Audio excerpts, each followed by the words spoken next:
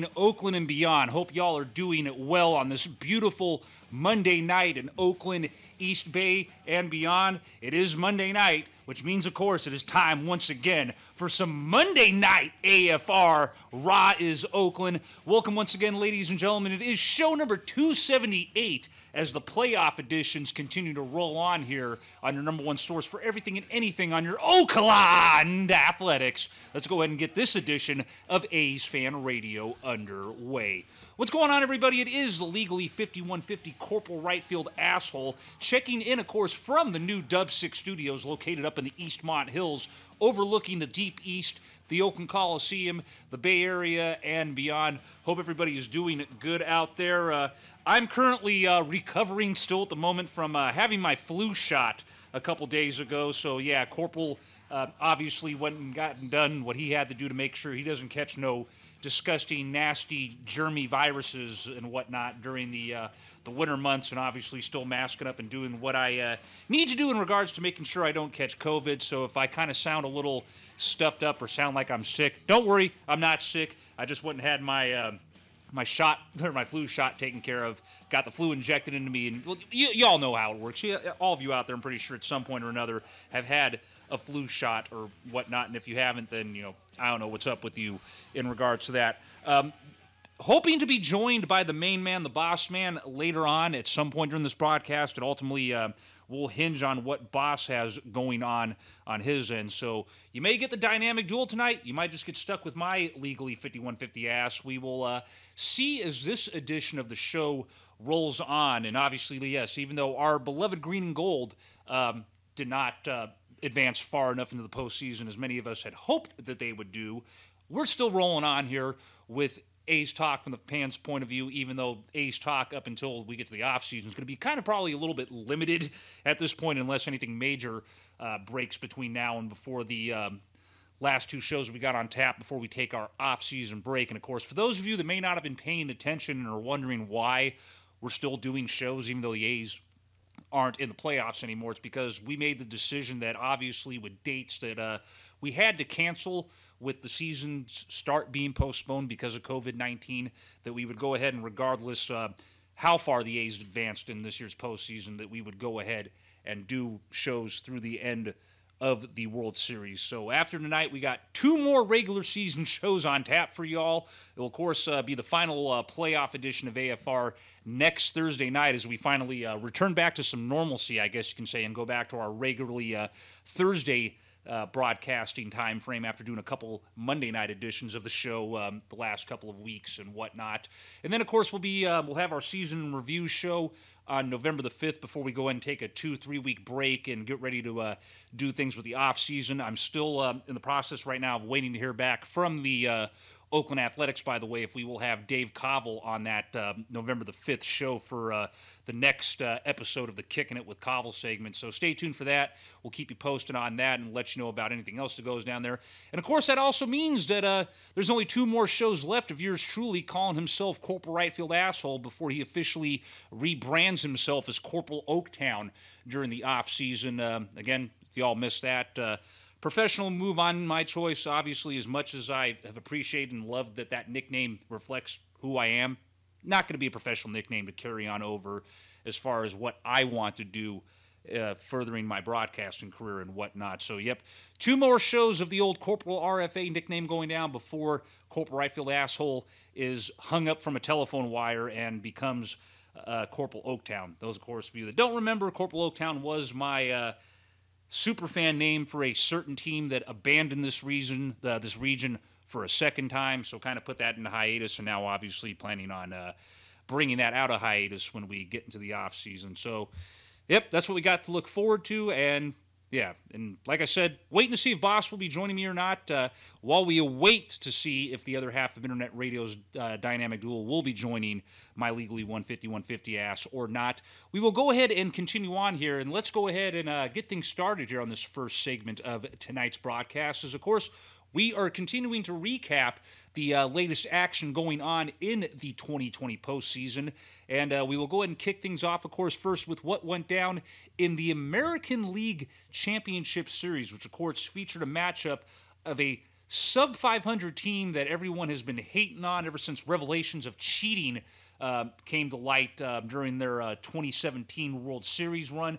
I'm, of course, talking about the Houston Astros, a.k.a. the Houston Asterix, or whatever the bloody hell you folks out there want to choose to call them at this point in time.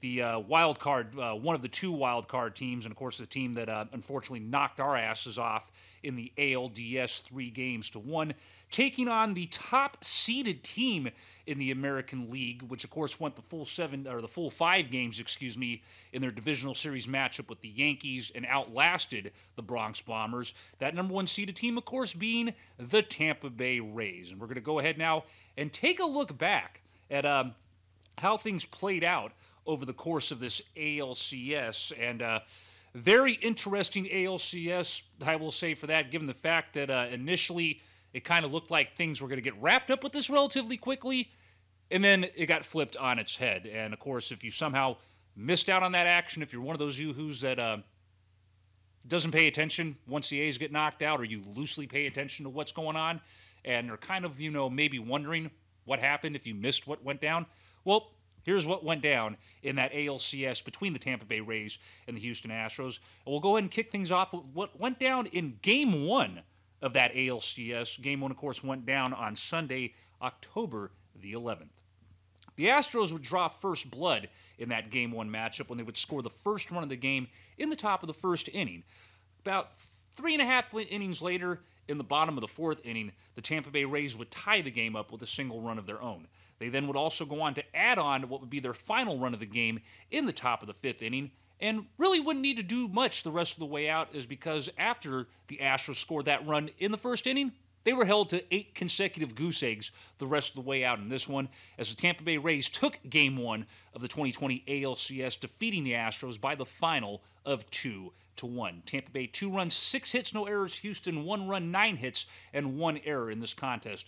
Blake Snell picking up the win for Tampa Bay, Valdez taking the loss for the Astros, and Castillo getting the save for Tampa Bay in that Game 1 matchup. Home runs first over on the Asterisk side, the little short bastard Oompa Loompa known as Jose Altuve, who kind of went on a tear all of a sudden after basically not being anywhere to be seen in the regular season, and even kind of to some extent in their matchup with the Twins. Altuve getting a homer in this one, and also only 1 home run being hit on the other side of things by the Rays in this one, and that coming off the bat of Orzarina, I believe is how he pronounces his name, the big rookie down there with the Tampa Bay Rays, him hitting a ding-dong doodle for Tampa in this one. As mentioned, Snell got the win for the Rays in this one, 5 innings pitched, 6 hits, giving up 1 run, that 1 run being earned, 2 walks, 2 strikeouts, and of course the lone long ball that he surrendered to Oompa Loompa Altuve. So Tampa Bay jumping out to an early lead to kick things off in this American League Championship Series of 2020. And pretty sure, obviously, that everybody out there that is not a Houston Astros fan definitely was liking the tone that was set off here.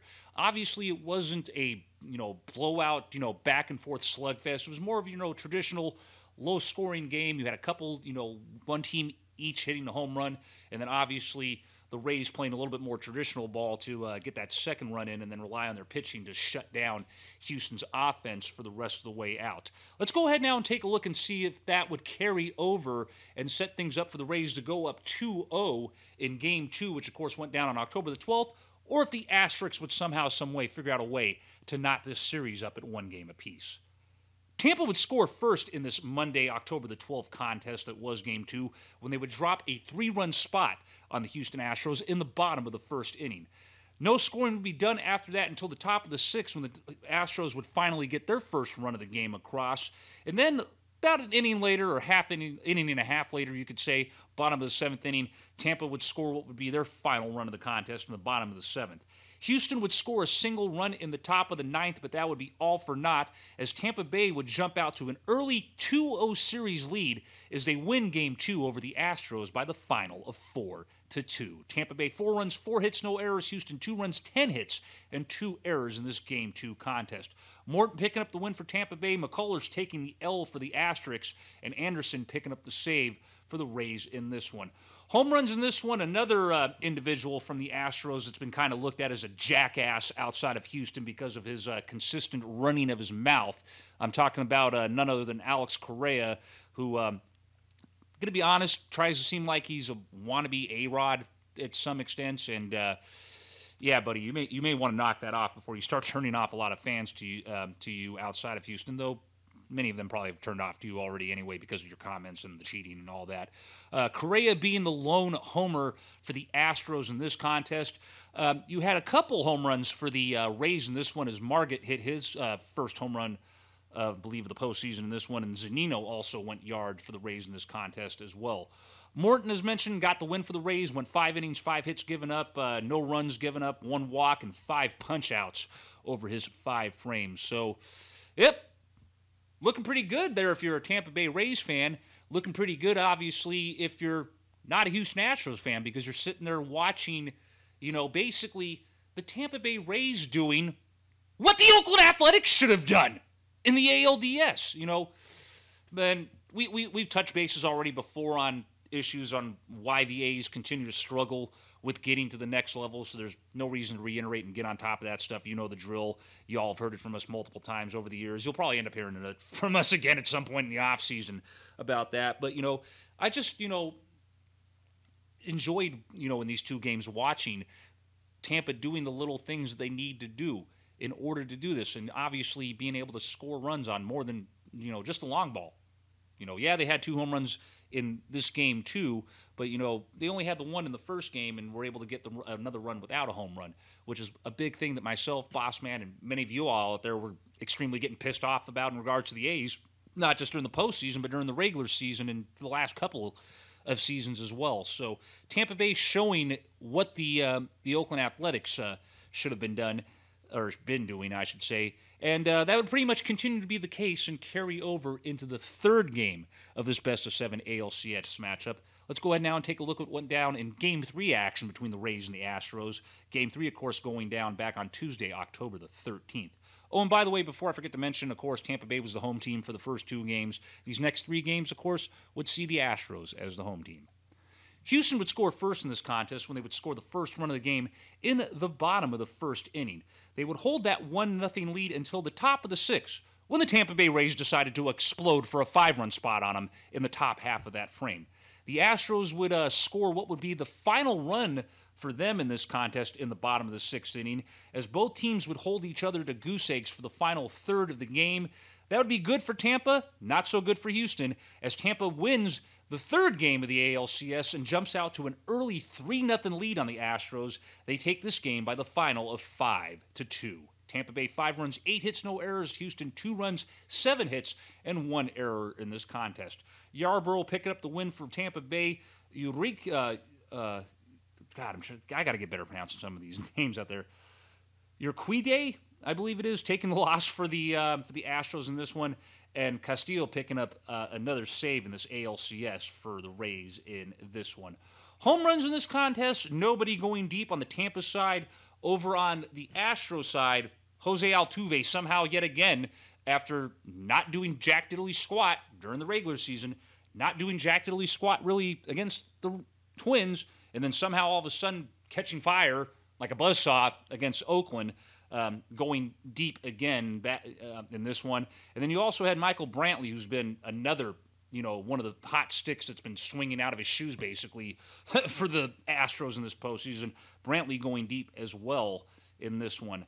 As mentioned, Yarborough getting the win for the Rays. 5 innings pitched, 3 hits given up, 2 runs surrendered. Those 2 runs both being earned. 2 walks, 5 punch-outs, and then, of course, the 2 long balls given up in this one. So, man, oh man. Obviously, a lot of us out there hoping that Tampa Bay would be able to, basically would seal the deal in this somehow, some way, knock the Astros out, and, do the baseball world a solid and move these guys out. And, probably weren't expecting these guys, even, yes, they are the number 1 ranked team in the AL, the top seeded team in the AL. pretty sure that none of us out there, except maybe a few Rays fans out there and maybe a few onesie-twosies spread across all the various fan bases in baseball, could have said that they saw, the Rays jumping out to a 3-0 lead. And it just, clearly would have been great, obviously. And, maybe not so great looking at us, but I wouldn't have given a crap. It ultimately would have been extremely great and freaking hilarious if Tampa took down the Astros in 4 straight games. Would that be the case, however? Let's go ahead and find out right now, right here, right now, if, like I said, for those of you that weren't paying attention to what went down in this ALCS, let's find out right here, right now, if the Tampa Bay Rays were able to pull off, and, well, I forgot that I don't got the logo switched around on there, so you're stuck looking at those logos the way they are. I forgot that to download the ones for Houston being the home team, and yeah, whatever. Anyway, let's go and take a look right here, right now, on if the Tampa Bay Rays were able to secure a 4-game sweep of the Houston Astros, or if or if Houston somehow, some way, would be able to live to fight another day. Here's what went down in Game 4 of the ALDS back on Wednesday, October the 14th. For the second game in a row, Houston would score first as they would plant the first run of the game in the bottom of the first inning. They would also score a single run in the bottom of the third inning before the Tampa Bay Rays would knock the game up at 2 with a 2-run spot in the top of the fourth. The Astros would jump back out to a 2-run lead, however, when they would score 2 runs in the bottom of the fifth inning. The Astros wouldn't score at all the rest of the way out, but unfortunately the Tampa Bay Rays were only able to squeeze across 1 run after that 2-run spot in the fourth. That final run of the game for the Rays coming in the top of the ninth as the Astros find a way to live on to fight yet another day as they take Game 4 and hand the Rays their first loss in this ALCS matchup. Sorry, getting all tongue twisted there. As they beat the Rays in Game 4 by the final of 4-3. Houston 4 runs, 9 hits, no errors. Tampa Bay 3 runs, 7 hits, and no errors in this contest. Greinke picking up the win for the Astros. Glasnow taking the loss for the Rays, and Presley picking up the save for the Astros in this one. Home runs in this contest over on the Rays side. The lone home run coming off the bat of Ozzerini. Again, I'll get used to pronouncing these names at some point, somehow. And then over on the Astros side, yet again, Jose Altuve going deep, and Springer going deep as well for Houston in this contest. Mentioned Greinke getting the win, 6 runs, 5 hits, 2 runs given up, both those runs being earned, 1 walk, 7 punch-outs, and a home run surrendered in this contest. So, it is what it is. You kind of figured and suspected that Tampa Bay would be able to do something, and, hold on 1 quick second, ladies and gentlemen. Boss, hold on. Let me get you plugged in here real quick before I get things started up here. Great radio here. I always love it how my main man calls in right when I'm in the middle of doing something. Let's go ahead and pause real quickly from game or ALCS recap action as we go ahead now and welcome the other half of Internet Radio's most dynamic duel to the studio. Boss man, what's up? I'm doing all right, man. Chilling. When we get into the end of October, that means, well, we get in the World Series time, man. It's getting a little bit darker. If you enjoyed your summer enough, you know that when it starts to get 60 and 70, it starts to be dark, your summer is officially over. But we hanging in there, we doing what we do. It's all good. I had to chime in real quick. Not used to Monday, so but I mean, it's Wednesday, baby. So let's get it going for a few minutes because, the old ball player was getting me crazy. Like, why on Monday are you and Keith thinking with your goddamn shenanigans? So I was like, well, here's what it is. World Series starts tomorrow. We got to give our people, the goods. So I'm here, you know what I'm saying? A couple of minutes with you guys on there. So let's just get into it. Boss, before you checked in, we had already gone through recapping the first 4 games of the ALCS. So before we get on into recapping Game 5, why don't you real quickly share your thoughts on the first 4 games between the Astros and the Rays? Well, it was domination. Obviously, Altuve's mistakes were highlighted. I mean, people started going to Chuck Knobloch and what's the other guy, man? The Red Sox guy. You know, the guy that messed up in Game 6. I mean, people, whenever you messed up like that in the postseason, the guy is escaping my name right now. I'm a little drunk right now. But, you know what? But, you know, in baseball in the postseason, man, gloves and you not making a mistake in the field, it's the difference between winning and losing. I mean, you look at the A's in the last series. I mean, I love the mindset of the A's, well, at least Marcus Semien for that matter. Had he been able to make that play on Josh Reddick and get out of that inning, A's going to the bottom of the 6 up 5-3 with a chance to extend the lead. But at worst, they'd be going into the 7th with a pretty good bullpen up 5-3 with 9 outs to go. I mean, stuff like that happens. But, you know, you got to give it to the Devil Rays. Devil Rays are 3 games. Well, I'm calling Devil Rays. The Rays, excuse me, I'm still old school. But the Rays up 3 games to 1. And, you know, you have Houston playing for their life, but it looks like by and far that the Rays are clearly the better team. I mean, they've expounded on what they had last year. They lost in 5 games to the Astros and the ALCS after beating the A's in a wild card game in Oakland. So, you know, this team, they know they have a window. They're shockingly very, very elite. And I'm not surprised. You know, all of America is rooting for the damn Rays. You know, you have 3 games to 1. You should have closed this out in Game 5. But, you know, shoulda, coulda, woulda is the name of the game in life, you know. Here is, by the way, what went down in that Game 5 matchup, which we were getting into recapping before the main man, of course, joined me here on the show.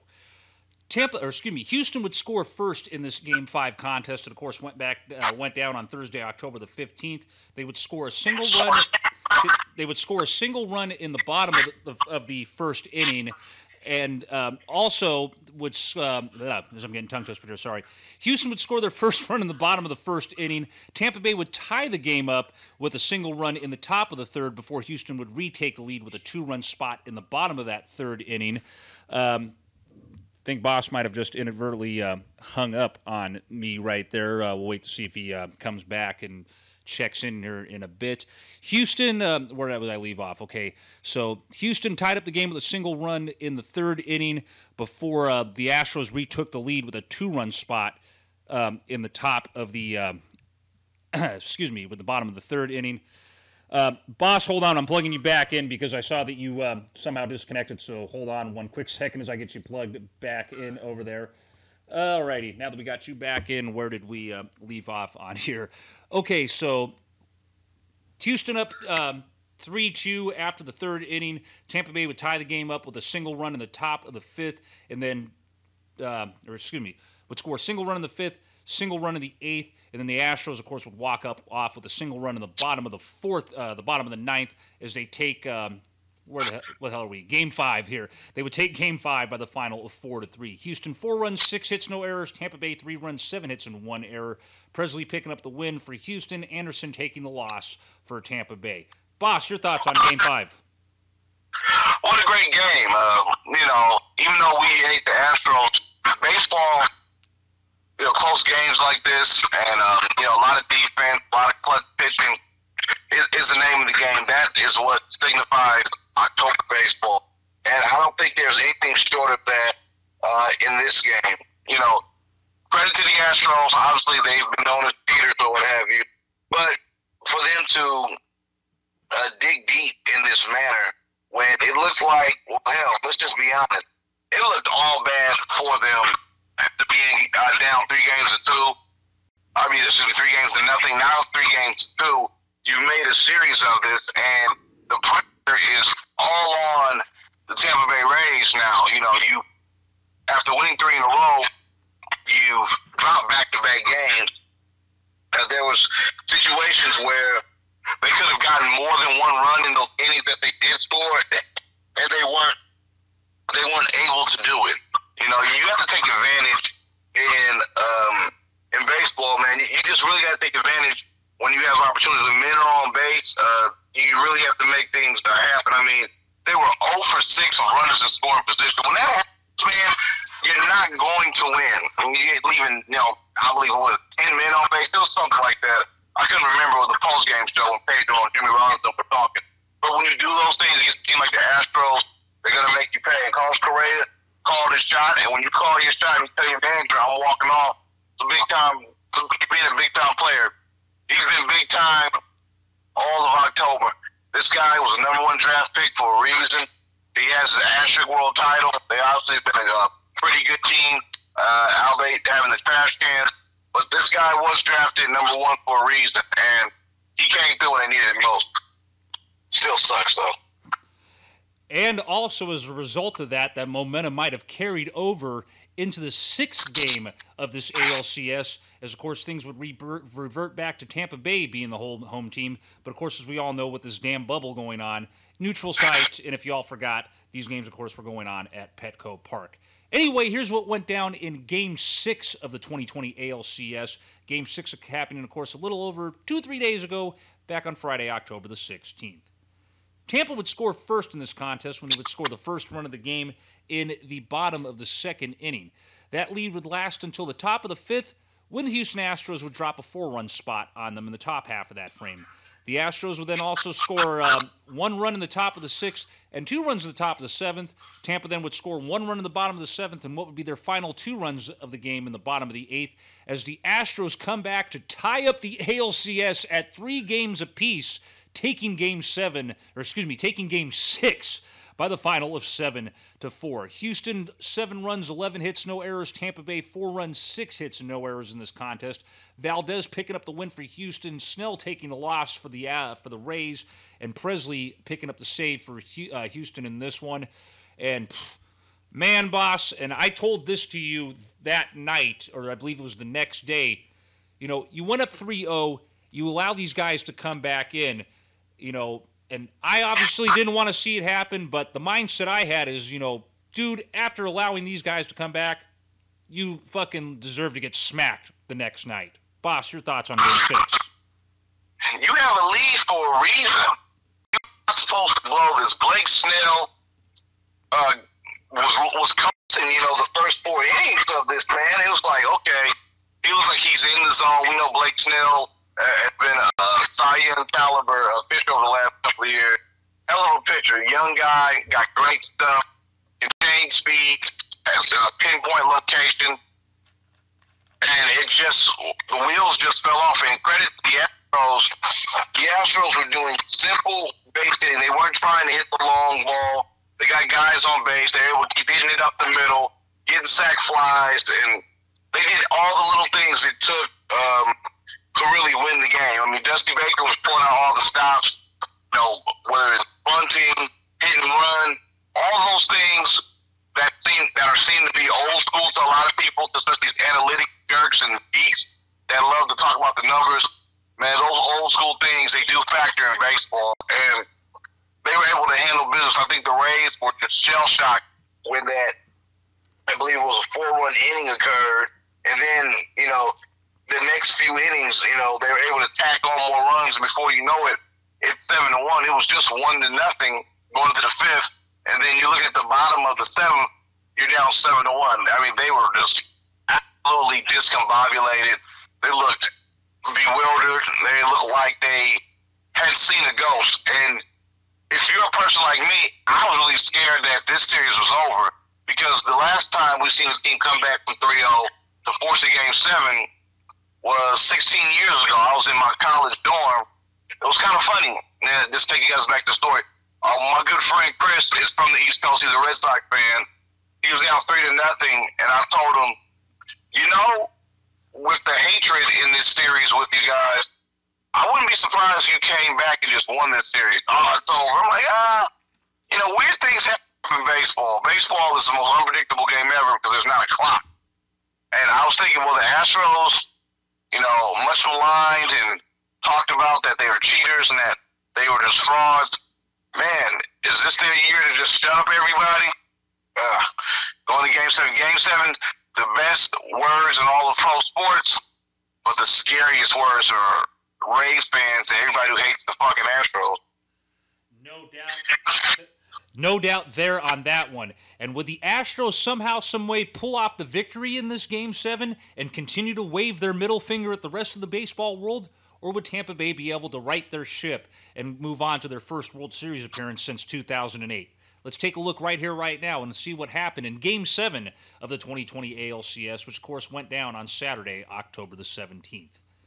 Tampa would score first in this contest when they would score the first 2 runs of the game in the bottom of the first. They would also score a single run in the bottom of the second, and what would ultimately be their final run of the game in the bottom of the sixth. Tampa would have some late life in this one as they would score 2 runs in the bottom, or 2 runs in the top of the 8th, but would not be able to muster anything after that. As finally, Tampa, after 3 games doing what they probably should have done in Game 4, but ultimately finally doing it, doing the baseball world a solid and defeating the Houston Astros, finally in Game 7, winning the series 4-3 and moving on to the World Series as they take this game by the final of 4-2. Tampa Bay 4 runs, 6 hits, no errors. Houston 2 runs, 7 hits, and no errors in this contest. Morton picking up the win for Tampa Bay. McCullers taking the loss for the Astros. And Fairbanks picking up the save for Tampa Bay in this one. And just, man, I don't know how many of y'all out there saw some of the reactions across Twitter after it happened. Some pretty hilarious ones out there, including the one my main man, the Boss Man, threw up with that picture of the 3 Spider-Men. It's basically the Falcons, the Braves, and the Georgia Bulldogs all pointing at each other, blaming them for, continuing to drop the ball in the postseason. But just, man, very intense, great 7-game series matchup. Definitely great to see the Astros get bounced. Just it's crazy, man, because you had some people out there. One tweet that I saw out there is that from somebody was that they were honestly on the verge of getting ready to say screw baseball had the Astros won. But luckily, we didn't have to worry about that because Tampa did us a solid. Boss, your thoughts on Game 7 of the ALCS? Randy Arozarena. That's the story. Lance McCullers, who the A's got the hits pretty well in Game 1 of the ALCS, hit the first batter of the game. You're just like, oh, shit, here it comes. And, he threw that kind of sinker, and Arozarena was fouling it off, and they did a breakdown of it afterwards. Jimmy Rollins was really, him and Pedro Martinez, they gave great insight. They showed him squatting down, looking at the pitch. He's seeing the depth of the pitch and where he needs to connect on it. And he caught that 97-mile-per-hour sinker, and he sent it a long way, well over 400 feet.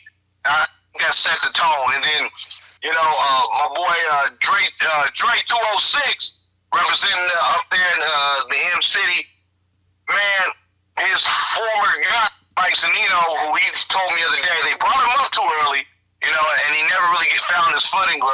Good to see a guy like that work hard and find his place down there in Tampa. But he was able to get a 430-foot blast. I'm talking about when he gets all of it, he hits all of it. A lot of power in the young man. He's better now, so I'm still a young man. That put the Rays up 3-0, and that gave them a cushion. I thought the key point of the game, a lot of people thought it was stupid. You saw they were showing Twitter reactions that they would have kept Charlie Morton in. Charlie Morton pitched fantastic. And us A's fans, we've got to see Charlie Morton obviously with the Astros, but we definitely saw him last year in the wild card game. Excellent pitcher, excellent veteran. He pitched Game 7 in that tainted 2017 World Series at Dodger Stadium. Got a lot of control as a game plan. A veteran savvy guy like that is really tough to deal with. The Astros hitters were off balance, and they took him out after 66 pitches. He was dealing, but I thought it was the best move of the game for manager Kevin Cash. And I put on Twitter, are you guys questioning him now? Because he took him out, and he brought in, I believe it was the Anderson kid, brought him out, and they were able to get out the inning. He was with 2 outs, pitched 5 2/3. He's giving you all you could ask for. I mean, in that situation, you got men on first and third or what have you. And what if the Astros, a team who has dynamite offense, they can score in bunches real fast? You just saw it the day before. Blake Snell pitched a a great first 4 innings. Then all of a sudden, they got a hold of his ass. You take him out.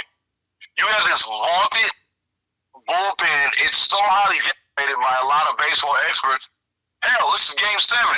You go for what you know, and you go with them.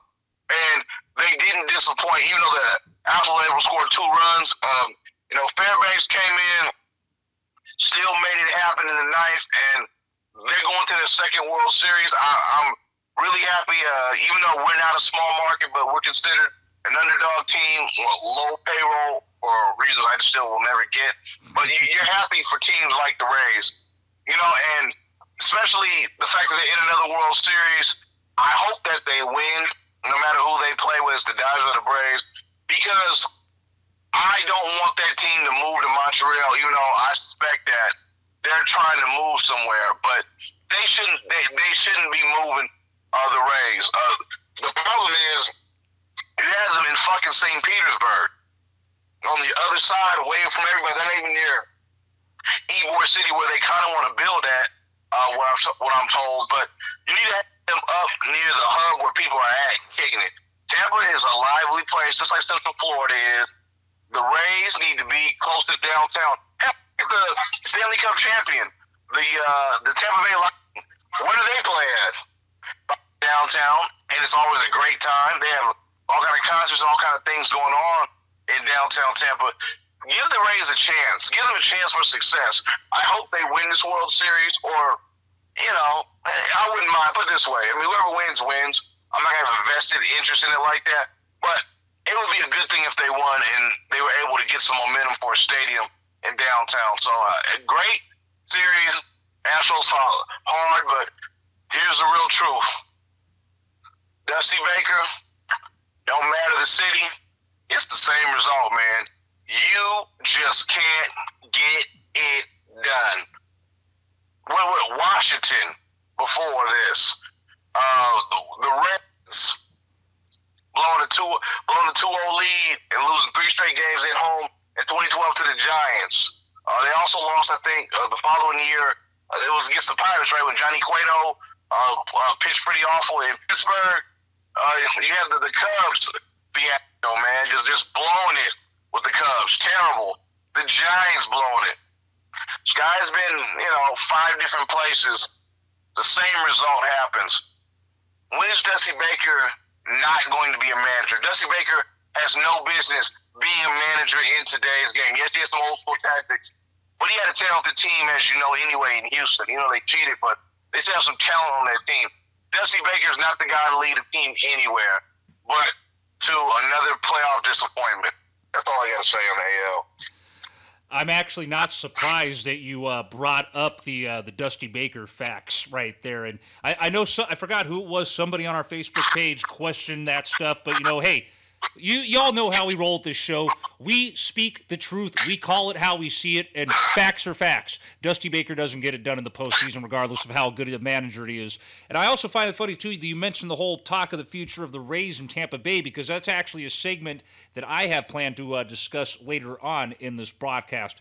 Boss, I know you got to get rolling here late night over there with the Boss family, so let me go ahead and get ready to cut you loose and let you lead us into our first break of the night with your final thoughts of the evening. People, on Thursday night, we're going to see a real spectacle. We're going to have the second presidential debate. Donald Trump and Joe Biden going head-to-head for the last time, because in 2 weeks there's going to be an election. A lot of controversy, mail-in ballots, voter suppression, long lines, yada, yada. But the most interesting thing that we're going to see on Thursday is the commission on the debate rules or whatever regulations. They're going to mute the mics. I'm going to tell you it right now, and I told you guys a couple of weeks ago that if Biden stands strong, he's going to get a boost in his numbers, which he did, because Trump was just talking over him. Donald Trump meltdown is going to come.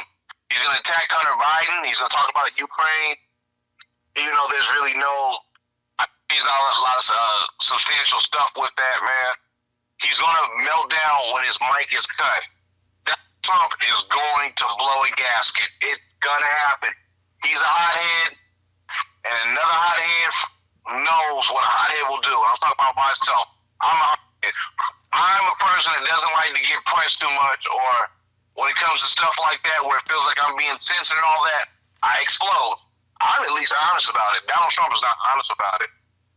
People, it's going to happen. Just wait for it. It's a 90-minute debate.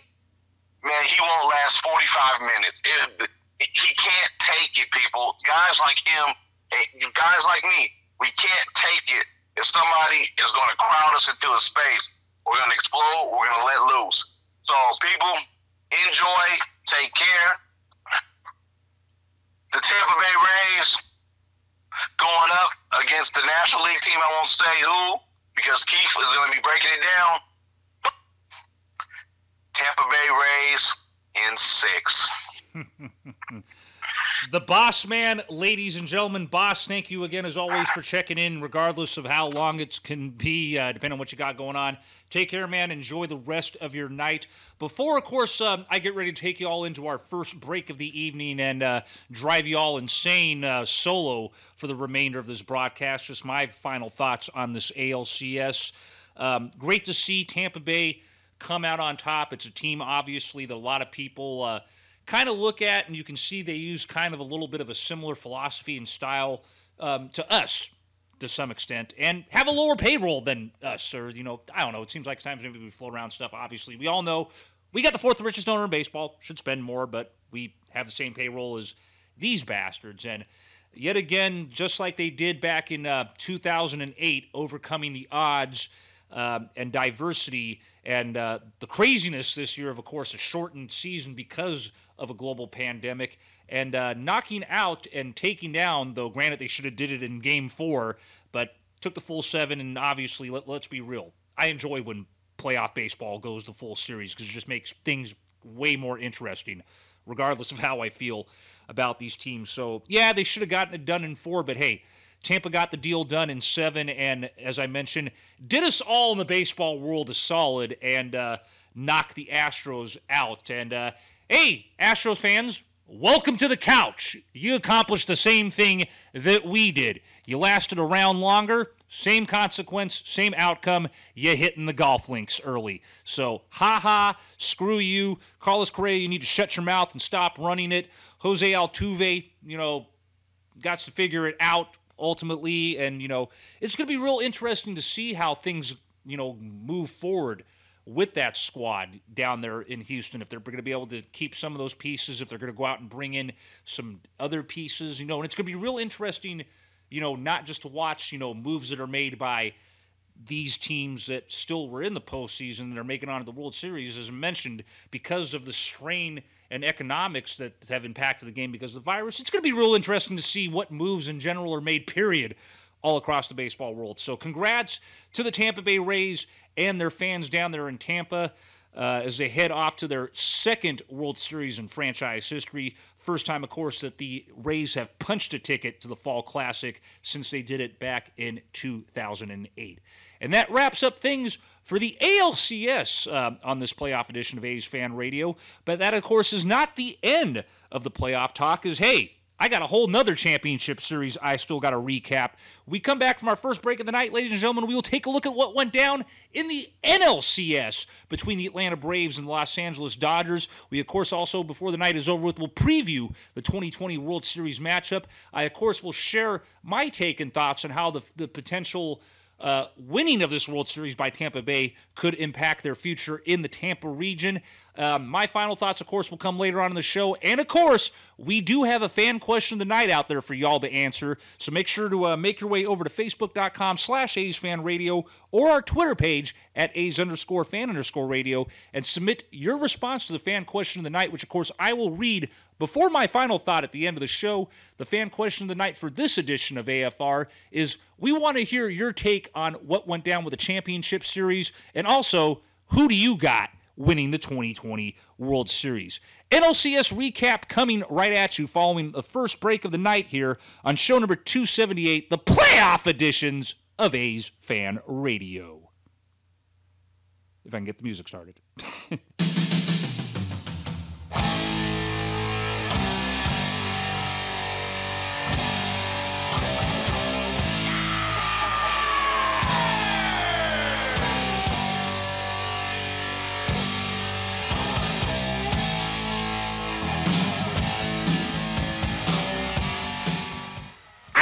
am the great Cornholio, and you are listening to your number one source for everything and anything on your Oakland Athletics, A's Fan Radio. Now, surrender your TP, because I need to wipe up me bunghole. Bunghole. Fuck the Astros. TP for my bunghole.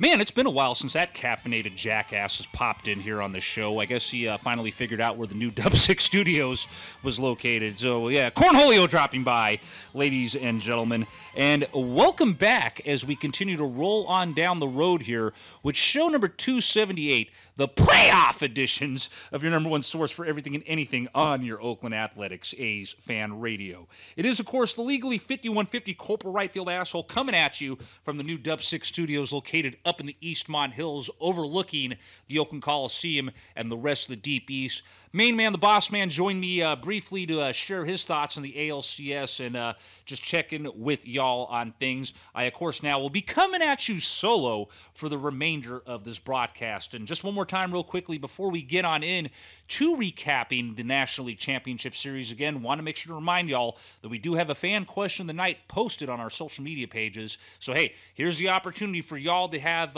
your thoughts, questions, opinions, bitches or complaints, whatever you want to call them, heard during the course of this show. Because remember, hey, it is A's Fan Radio. Yes, even though primarily it's myself and Boss and whoever the hell else joins us running our mouths. A's Fan Radio. It's about the fans, damn it. So make sure that you make your way over to either Facebook.com/A's Fan Radio or our Twitter page at A's_fan_radio and submit your response to tonight's fan question of the night, which, of course, is we want to hear your thoughts on what went down during the AL and NL Championship Series matchups. And we also want to hear who do you got taking the 2020 Fall Classic.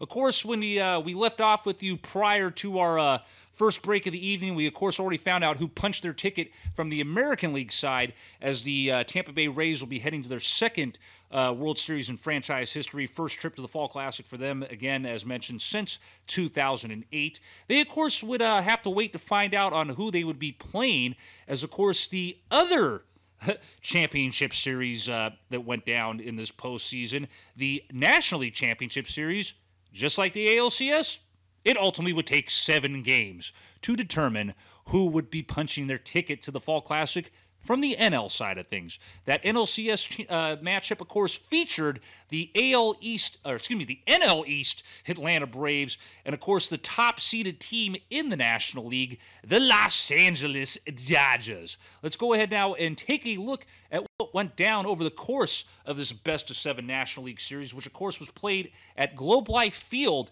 down there in Arlington, Texas, the ballpark, of course, that will also serve as the neutral site for the 2020 World Series. Here's what went down in Game 1 of this best-of-7 NLCS matchup between the Braves and the Dodgers. The Dodgers, of course, being the home team for the first 2 games of this best-of-7 series. Game 1, of course, going down back on Monday, October the 12th. Atlanta would drop the first run of this game in this contest when they would plant a single run on the Dodgers in the top of the first. That would be the only run that would be scored until about the midway point, when the Dodgers would finally tie up the game with a single run in the bottom of the 5th inning.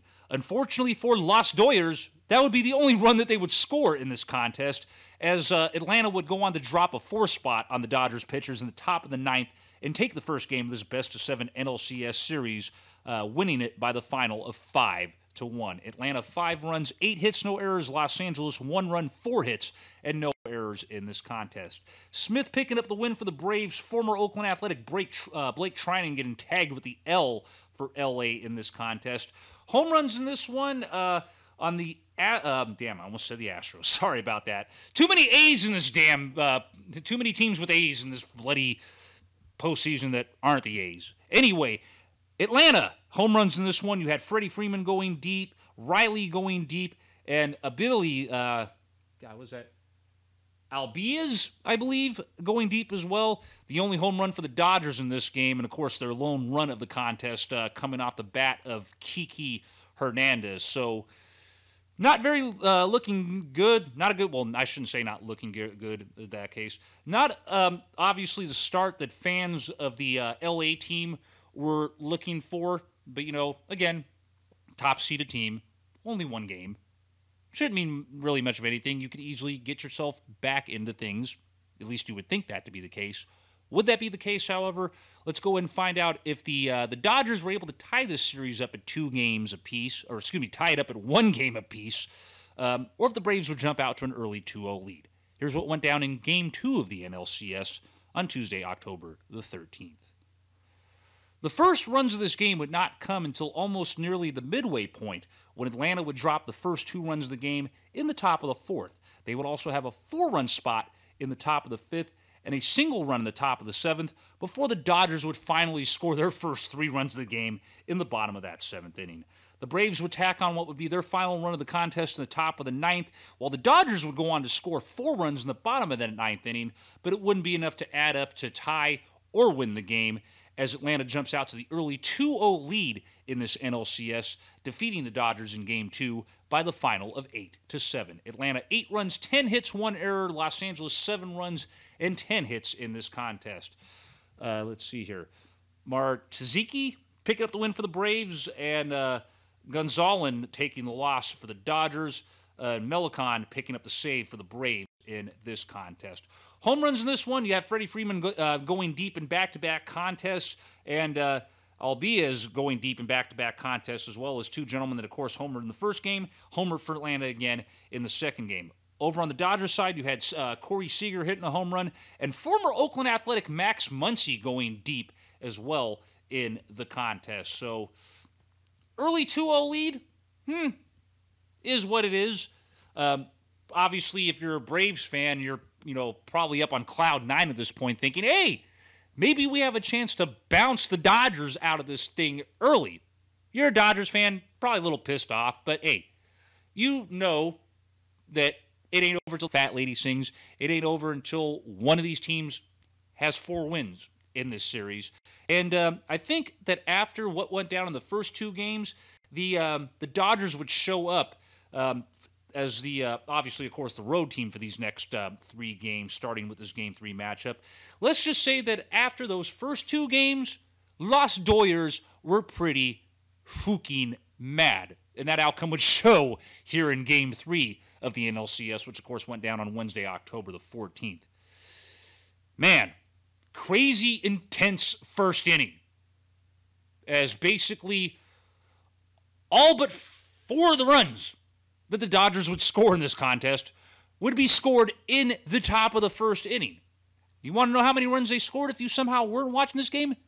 Ladies and gentlemen, they dropped my jersey number in the first inning. The Dodgers scored 11 freaking runs in the top of the first inning to start off this Game 3 contest. First time that's ever happened in a postseason.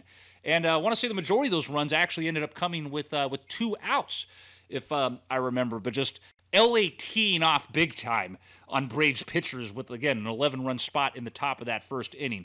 They then would score 1 run in the top of the second, and then what would be their final 3 runs of the contest in the top of the third. So basically LA doing all of their scoring in the first third of this game.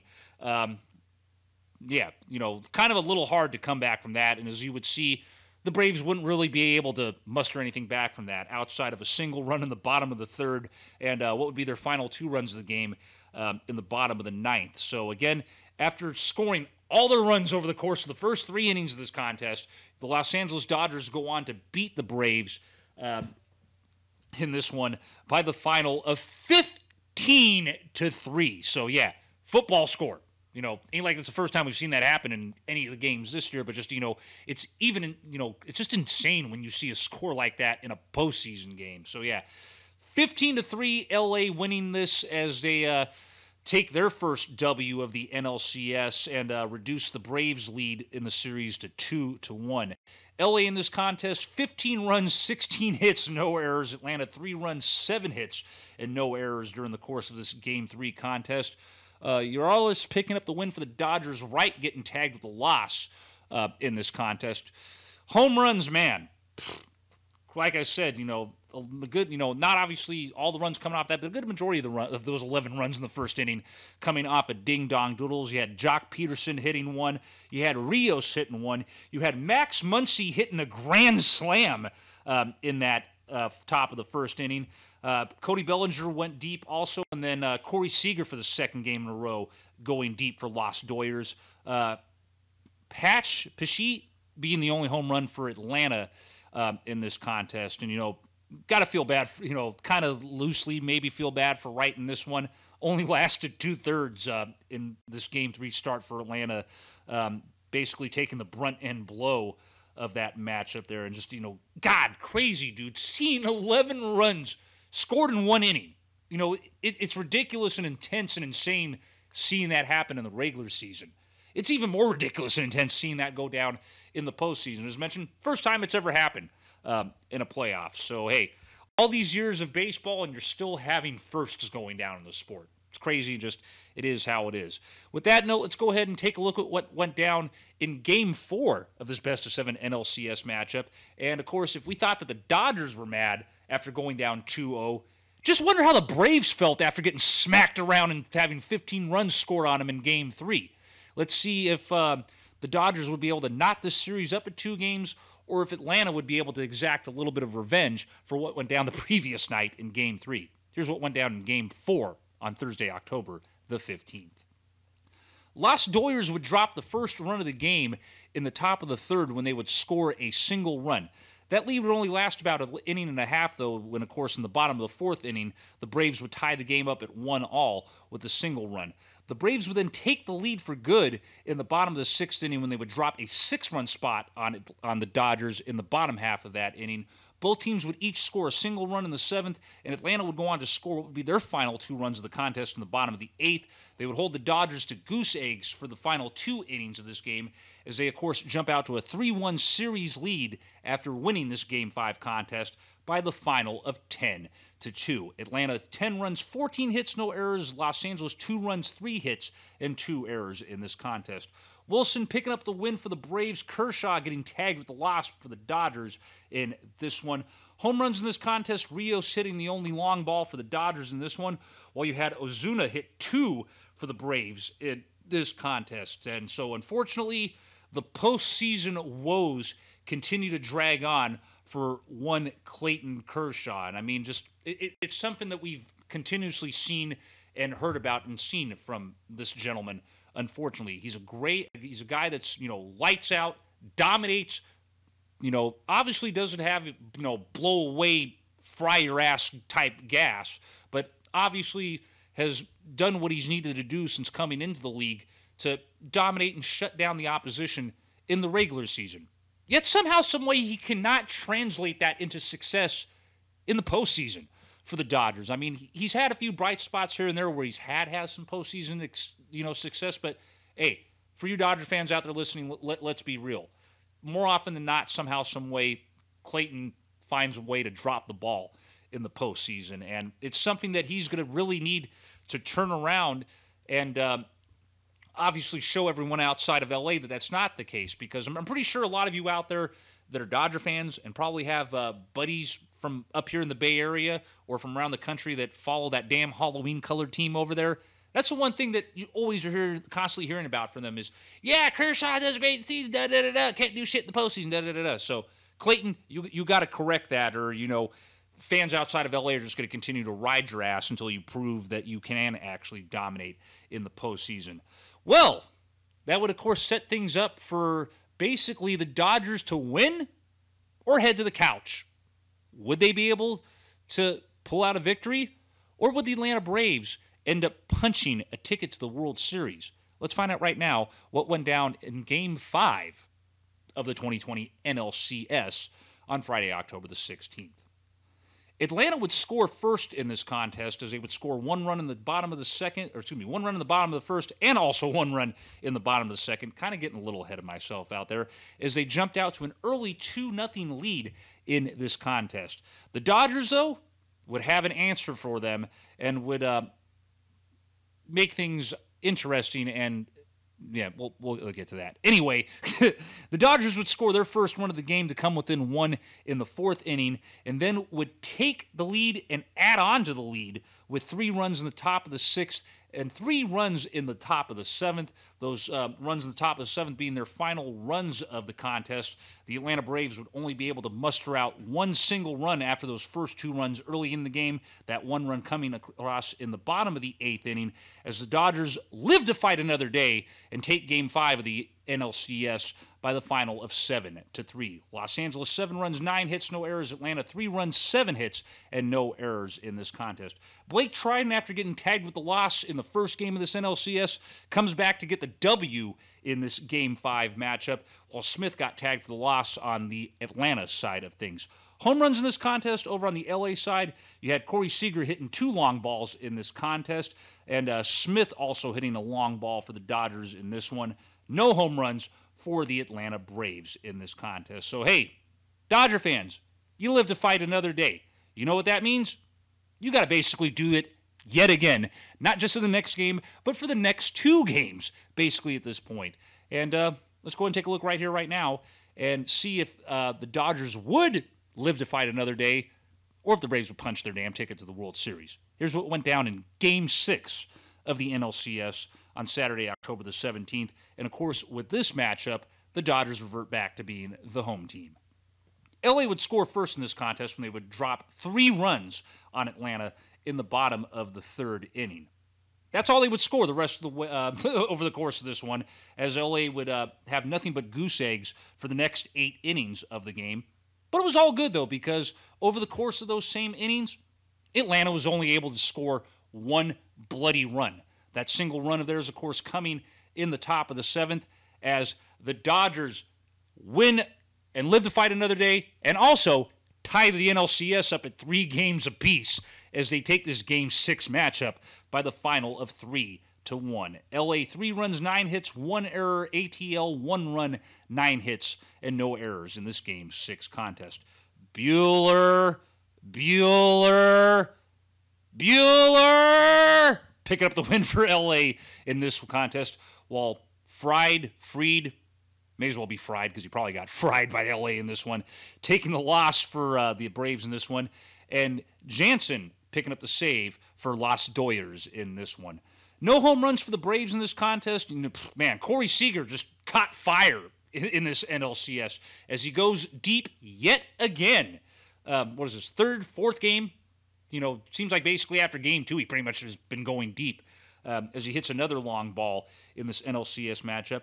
And you also had Turner going deep for a solo shot, solo shot for the Dodgers in this one. So, hey, just like the ALCS, you get the full, all the games. Just like the ALCS, baby. In the words of one Zaza Pachulia, it would take a Game 7 to ultimately decide who would be punching their ticket from the NL side. Would it be the ATL? Would it be Los Doyers? Let's find out right here, right now, what went down yesterday in Arlington, Texas, to decide who would represent the National League in the Fall Classic. Here's what went down in Game 7 of the NLCS between the ATL and the real LA team. Because, of course, we all know that other team down there, the Clemson from LA, is not from LA. Anyway, here's what went down between the Braves and the Dodgers in Game 7. Atlanta would score first in this contest, as it would score a single run in the top of the 1st, as well as a single run in the top of the 2nd. That lead would be short-lived for an inning, however, as immediately in their half of the 3rd inning, the Dodgers would tie up the game with a 2-run spot. Atlanta would retake the lead back, though, with a single run in the top of the 4th inning. Unfortunately for them, and unfortunately for Braves fans everywhere, that would be the last run that they would score in this contest, and it wouldn't be enough to secure the victory for them. The Dodgers, on the other hand, they would tie the game up at 3 runs each with a single run in the bottom of the 6th, and would take the lead for good with a single run in the bottom of the 7th, as the Dodgers live on after being down 3-1 themselves, come back to win 3 straight games, 3 straight games. Just want to make sure I had my math right. The Dodgers coming down from a 3-1 hole themselves and able to pull off what the Asterisks couldn't do and bounce the Braves, beat them in Game 7, and punch their ticket to the 2020 Fall Classic. The Los Angeles Dodgers clinching the NLCS with a victory in Game 7 by the final of 4-3. LA 4 runs, 10 hits, no errors. Atlanta 3 runs, 3 hits, and no errors in the deciding Game 7 matchup. Uris taking the win for the Dodgers. Martin taking the L for the ATL in this one. Home runs in this one. Swanson hitting the only home run for the Braves in this one. It's also the first time that a Major League shortstop in either the American League or the National League has hit a home run in a Game 7 in the postseason since Campy Campaneris did it in the 1973 World Series against the New York Mets. So a little bit of baseball history going on there, and nice to see that it's some history that, hey, the last time it happened, it was an Oakland Athletic that did it. Over on the Dodgers side of things, Kiki Hernandez hitting the what would basically be the, if I remember correctly, the home run that would tie the game up. And, of course, you had Cody Bellinger hitting what would be the go-ahead game-clinching home run in the 7th inning. So the Dodgers heading to the Fall Classic yet again for, what is this, the 3rd time in 4 years or just some crazy number like that. Obviously, certain fans of a team across the Bay are probably not too thrilled to see that. It's kind of a mixed reaction from members of the A's fan base, since obviously we got some people out there that are part of that ridiculous split crowd, or just for some reason, just don't like the Dodgers, which to some extent is understandable because some of you out there probably still harbor hard feelings from that 1988 World Series. And hey, I don't blame you. I was 3 years old, and to this day I still get pissed off every time I see a certain gimpy individual's home run replay get played. So it's kind of understandable why some in the A's fan base wouldn't want to see the Dodgers advance. I obviously, of course, those of you all out there that know me know that I got several friends out there that are lifelong Dodger fans. One of those, of course, being our good friend Christian, who y'all know is at Black Seth Rogen on Twitter. One of the rare Dodger A's fan combos out there. And then, of course, my street sis, who was born and raised out in Lancaster, lifelong Dodger fan herself. Surprised she hasn't tried calling me to try to recruit me to the Dodger bandwagon like she basically has the last, 3 or 4 years now. Whenever the A's have gotten bounced or not making the postseason, she basically tries to recruit her brother's craziness over to that side. Man. So obviously they're feeling happy down there in L.A., hopefully waiting to see another team bring L.A. another championship. As, of course, we all know the Los Angeles Lakers just recently wrapped up winning the NBA championship in their abbreviated playoffs because of COVID and their shortened season because of COVID. Obviously, would be great down there for the LA area for them to get it because it's a team that, hey, they've been to a bunch of World Series since that 1988 matchup with the A's, but that matchup in 1988 was the last time that the Dodgers won a World Series. So, they're looking at damn near almost, what is it? We haven't seen a title here in 31 years, a little over a year longer for them, basically roughly the same amount of time in between, title wins for them. But obviously the one difference being that they've actually played in a couple World Series since the last time they went in the 80s, where in our case, we haven't been to a series since 1990. Hopefully that changes here in the future, but who knows about that. So congratulations out there to the Los Angeles Dodgers and their fans. And as we already mentioned, obviously congratulations to the Tampa Bay Rays also, as of course now with this, that finalizes and sets up things with the National League Championship Series wrapping up, and of course sets the tone for what will be the matchup for the 2020 World Series. And we will take a look and preview that World Series when we come back at you here with our next break on the show. Don't go anywhere. And, of course, remember, ladies and gentlemen, if you haven't yet done so, be sure to make your way over to Facebook.com/AsFanRadio or at A's_fan_radio on Twitter and respond to our fan question of the night for this show, which, of course, I will read y'all responses at the end of tonight's broadcast. Tonight's fan question of the night, once again, of course, is we want to hear your thoughts on what went down in these NL and AL championship series, and who do you think will be raising the Commissioner's Trophy when the Fall Classic is all said and done. We, of course, again, will preview that 2020 World Series matchup between the Los Angeles Dodgers and the Tampa Bay Rays when we come back from this next commercial break here on show number 278, the playoff editions of A's Fan Radio.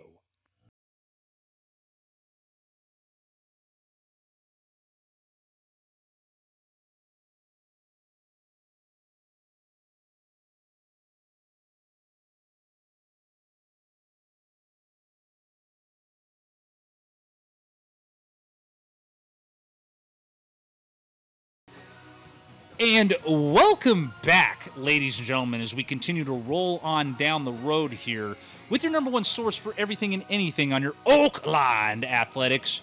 Even though our beloved Oakland Athletics got bounced from the postseason, what was it, a little over a week and a half, 2 weeks ago? Don't even remember, no. Just bottom line is we got bounced. It sucks. But even though the A's aren't in the playoffs anymore, we are continuing to roll on forward with the ball here on A's Talk from the fans' point of view as we continue our postseason coverage and game recaps and all that jolly good stuff here on show number 278, the playoff editions of A's Fan Radio. And for those of you that are probably, wondering why do I keep sometimes saying that like that, obviously, you're all familiar with the where that phrase originated from.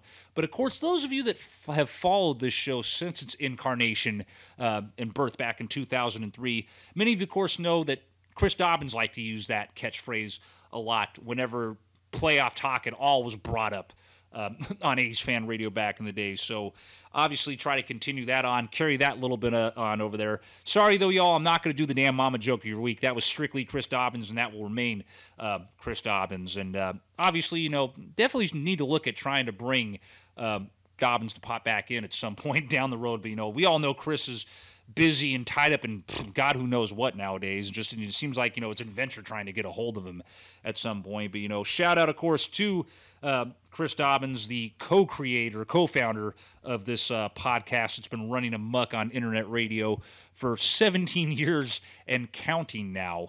Founded, of course, by Chris and Francis Brooks, two Cal Berkeley alumni who knew each other during their time at Cal. And, of course, in 2011, they passed off the reins to yours truly, and we have been running amok back on the air for 9 years now. And, damn, it's just crazy. Next year is going to mark 10 years since the return of the show and 10 years with my cuckoo ass running it. And just, been a great ride. Definitely looking forward to continue riding it. And, just definitely we'll look forward to obviously trying to get, some of the old members back on. Like I said, it'd be great to bring Chris back on. Be great to bring Francis back in.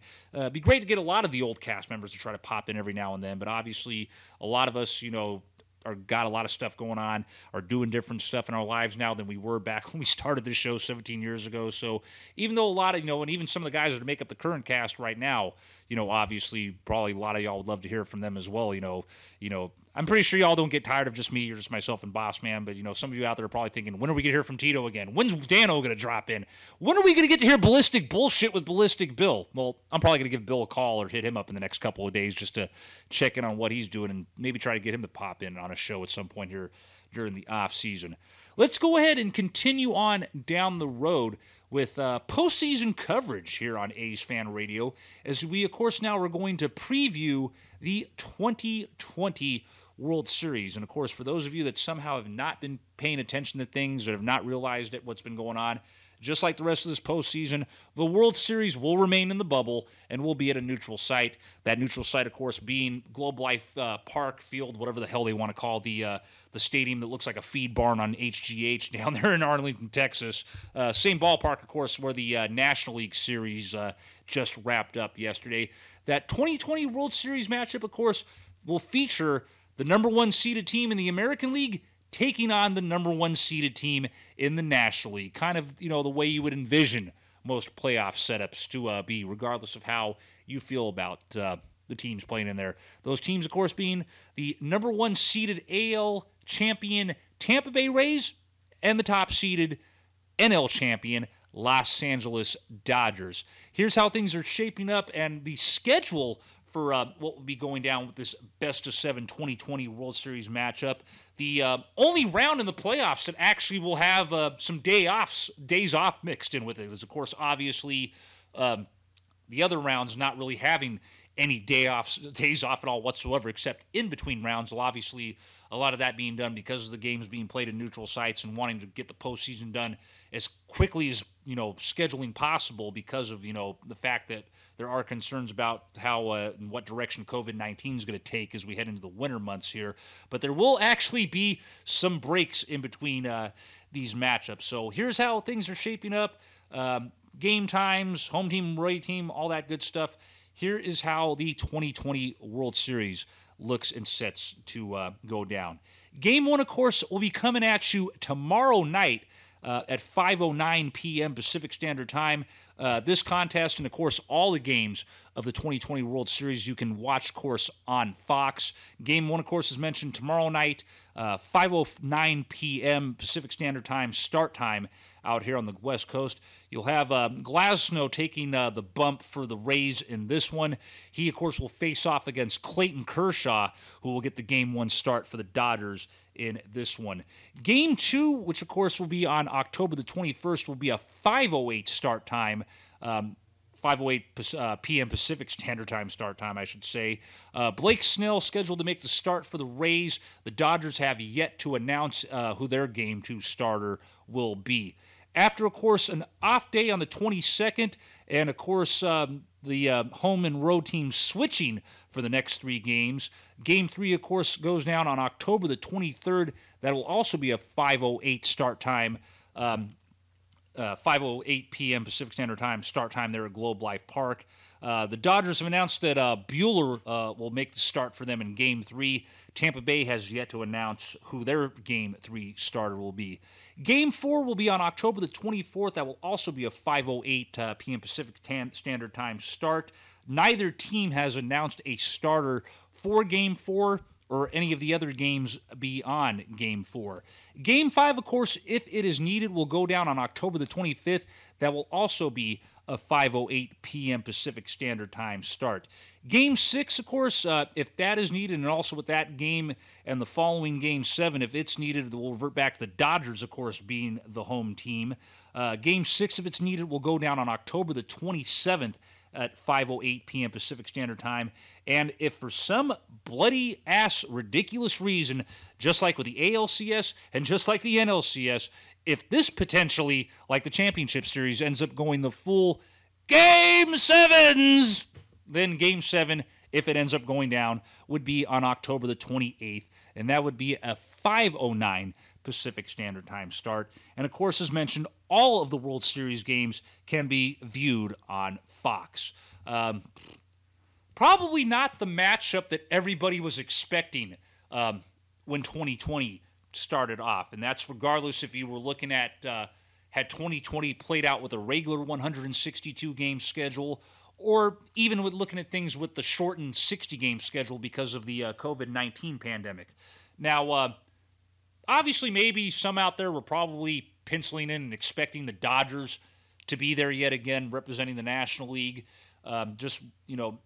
Obviously, with the money and the resources and everything they got down there, they're a team that is always going to be in the thick of the hunt, year in, year out, spending and doing what they got to do to make sure that they're running at or near the top in that wild, wild NL West, and, just doing what they got to do to compete. Again, be nice to see a certain individual who happens to be the fourth richest owner in baseball do something similar to what they're doing down there up here. But, we've had our talks about that, and I'll save my rants for cheap-ass John Fisher for another day. Many people probably expecting Los Doyers to be in there representing the NL. On the other hand, people probably were not expecting that the Tampa Bay Rays were going to end up being the AL representative. And, it was looked at as, with Tampa Bay, as it was probably with a lot of teams, that many probably thought this was going to be a year where Tampa was going to be a cellar dweller again. Maybe they would hang out near the middle of the pack, but, everyone was expecting it was going to be business as usual out there in the AL East, and that either the Yankees or the Red Sox were going to end up finishing on top. And, well, that didn't happen in 2020. The Rays ended up winning the division. The Yankees ended up being a wild card team, which ended up getting bounced by the Rays in the divisional series.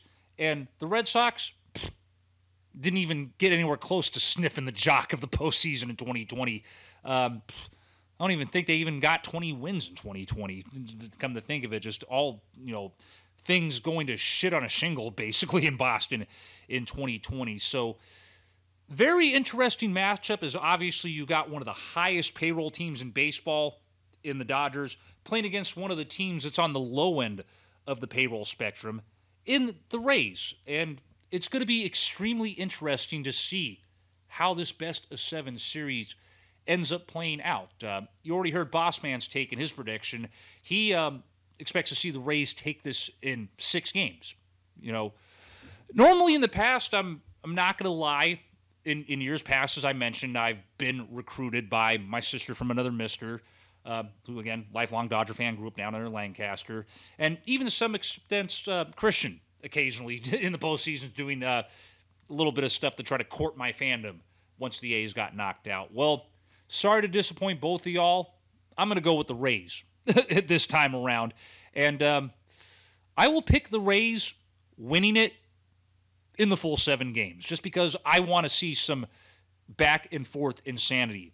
You know, it's been a crazy 2020 season already, and you've already got to lay in the craziness and the shenanigans of just everything that's been going on in the world up to this point.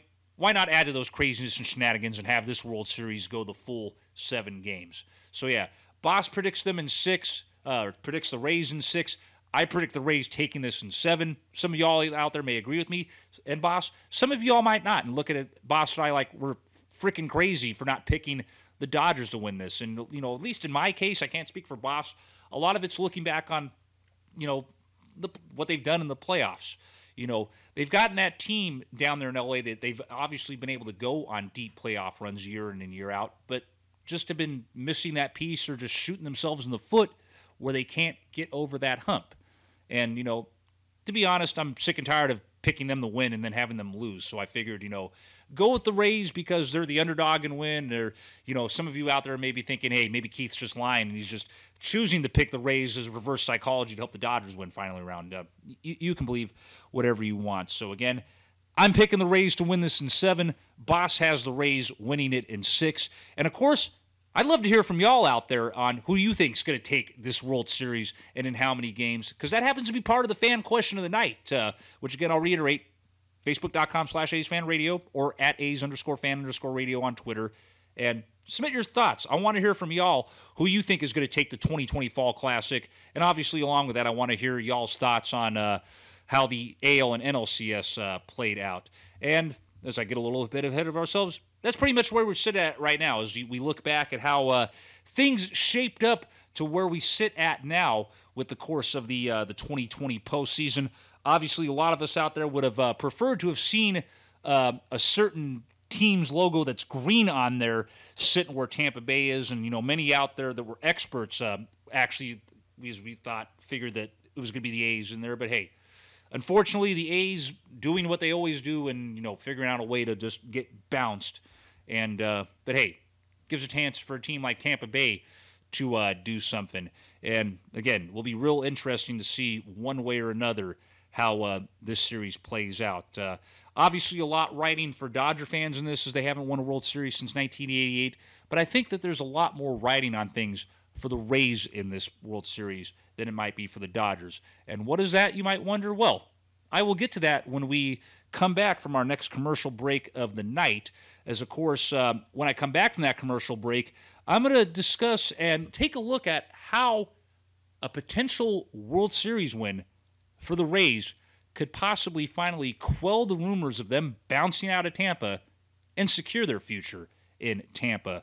That, of course, coming at you. My final thoughts of the night coming later on as well. And, again, I will reiterate it.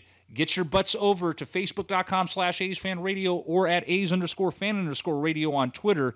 And, hey, submit your responses to the fan question of the night because I want to read them bad boys at the end of the show. We want to, of course, hear your thoughts on the AL and NLCS and who do you think is going to win the Fall Classic in 2020 and in how many games. Of course, my take on how this could help out things in Tampa for the Rays if they win the World Series when we come back at you here on show number 278, the playoff editions of A's Fan Radio.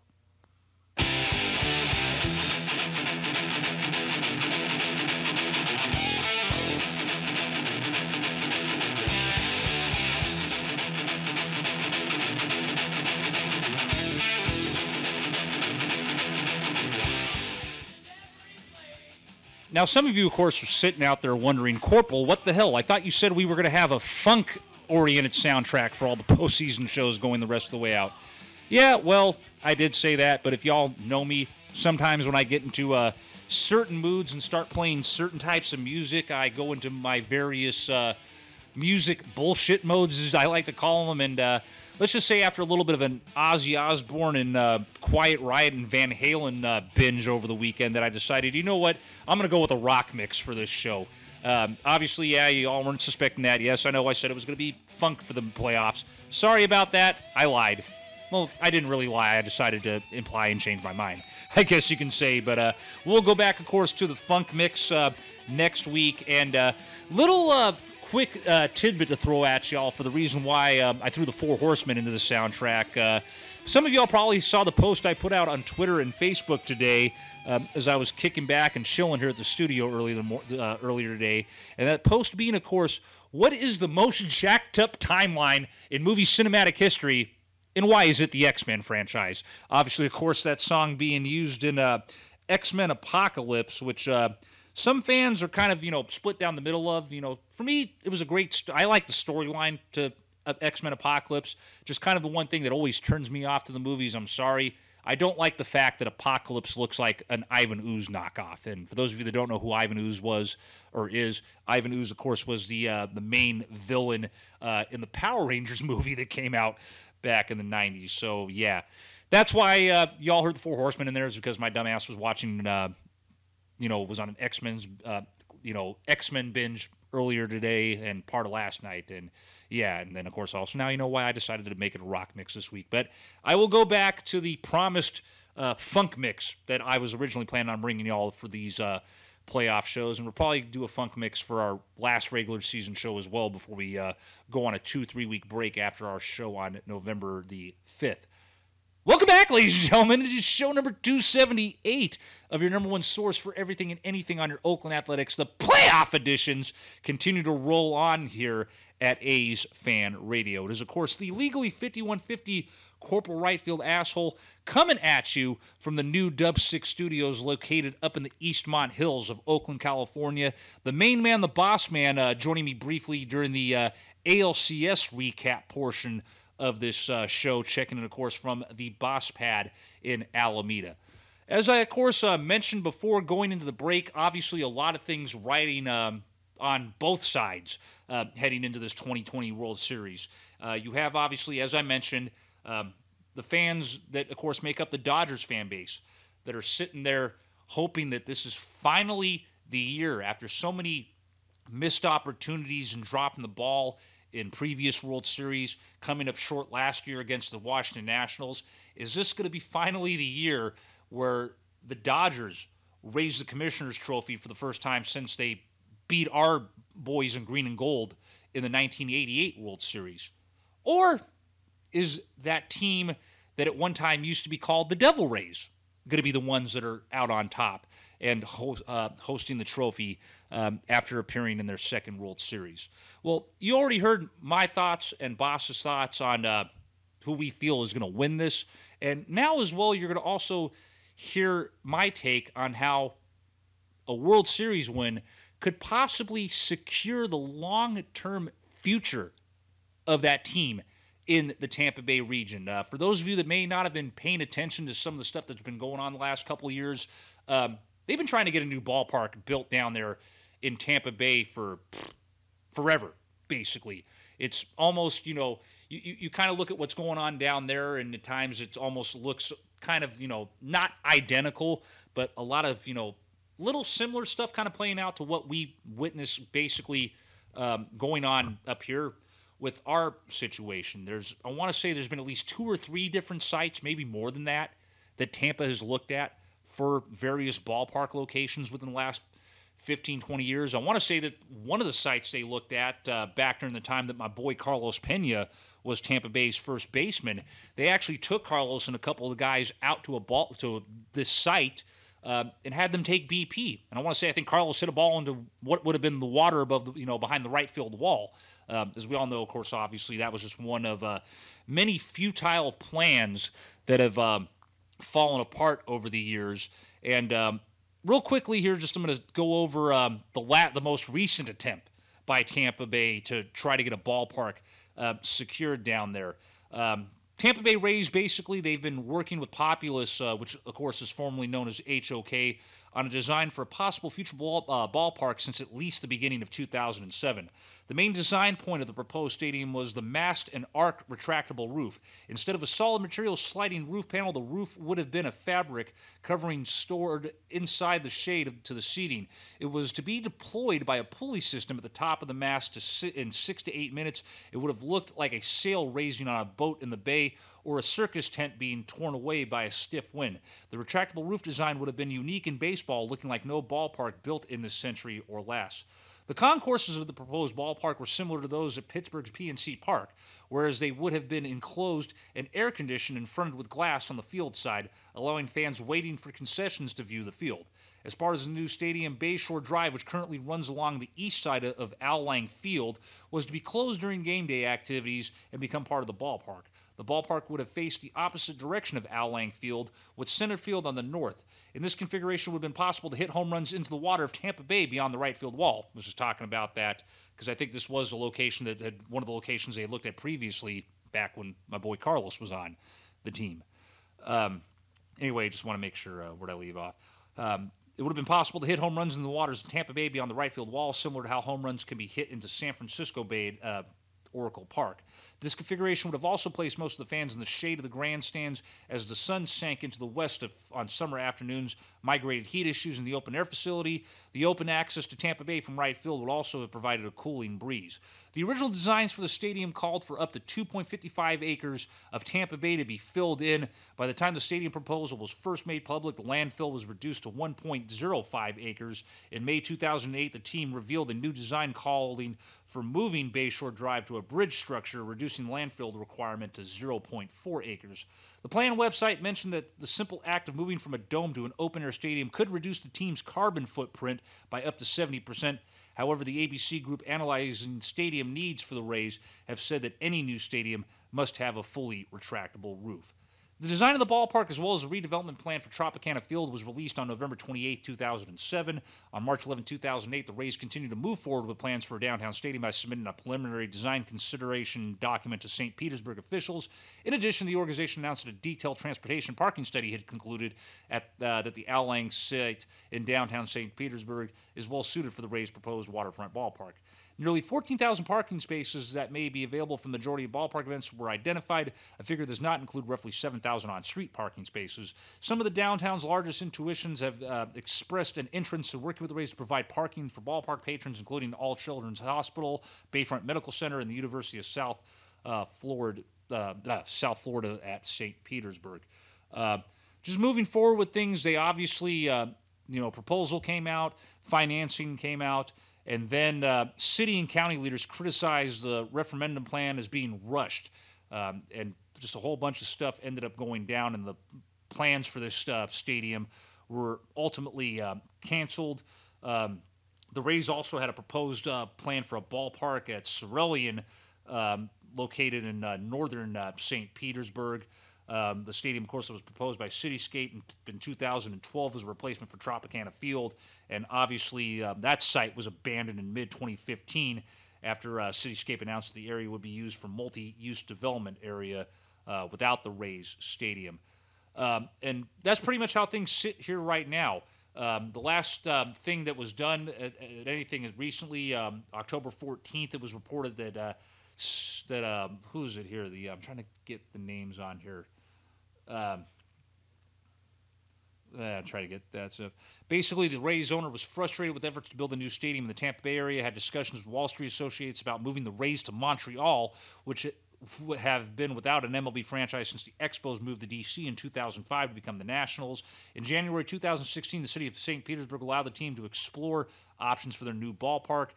July 10th of 2018, the Rays announced they would vacate Tropicana Field and relocate to the proposed Yarborough Stadium, which is the rendering that you see on there in Tampa before the start of the 2023 season. However, that December in 2018, the project was canceled, and that's pretty much where things sit at this point in time, as pretty much the Rays' future in the Tampa Bay area is pretty much in limbo, I guess you can say, at this point. And no, you heard Boss touch bases on it earlier. No city, no fan base should have to go through losing a franchise, regardless of sport. I mean, y'all know how we feel out here as football fans. We've seen our football team ripped from us twice, unfortunately, because of stupidity and mistakes made by the person in charge at that time, or not willing to want to work with people, and stuff we've touched bases on. Same thing goes with in baseball, or just sports in general. We saw it for years, what the talk about the possibility of the A's relocating to Fremont and then San Jose, how much that impacted and hurt this fan base. And the reality is the fan base is still reeling from that, along with all the other crap that has set this team back since the Haas era. Hopefully they're heading in the right direction with plans for this Howard Terminal ballpark. We obviously still wait to see, and we'll continue to inform you on what's going on with that. So I can fully understand and relate to probably what fans down there in Tampa Bay are going through. There's a lot of questions and concerns probably about the future of your team's franchise. And, hey, maybe beating the Dodgers in this year's World Series and bringing a title finally down there to Tampa Bay will finally kickstart some talks into getting back in to doing that. Now, don't get me wrong. I'm amongst many out there who firmly believes Montreal does deserve to have a baseball team at some point. Obviously, it was brought up by one of our friends that co-runs the Coco Crisp Afro page that, Montreal kind of had some shit attendance there near the end of their time there. Yeah, it was fully understandable, but what else do you expect after they got screwed out of the potential possibility of being, the team that probably would have won the 94 World Series if there hadn't been a strike? That strike and a lot of crap that happened after that is basically what doomed the future of baseball up there. Not to mention you ended up with a garbage-ass owner who wanted to get out of there and couldn't get out of there, ended up selling the team to MLB, and MLB ultimately decided, hey, we need to move these guys. And probably a decision that some up there, even though they may not want to admit to it, it's a decision I'm pretty sure that some in baseball are regretting that was done. So, yes, I fully agree that an Expos 2.0 should happen. It should not be at the expense of the Tampa Bay Rays, though. That is completely unfair to fans in Tampa. That's completely unfair to the franchise and the players up there. Don't go and do that. Don't go and please one fan base by screwing over another. That's not cool. The reality of it is the folks that are the powers that be down there in Tampa Bay that run the Rays need to get back to the table with St. Petersburg or the city of Tampa Bay or just something going on in there.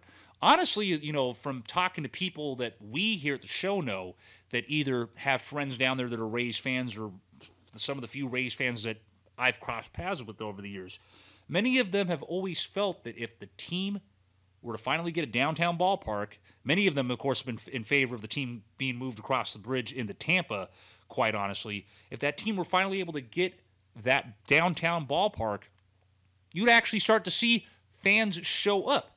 It's kind of a similar situation to what many say here about the Coliseum now.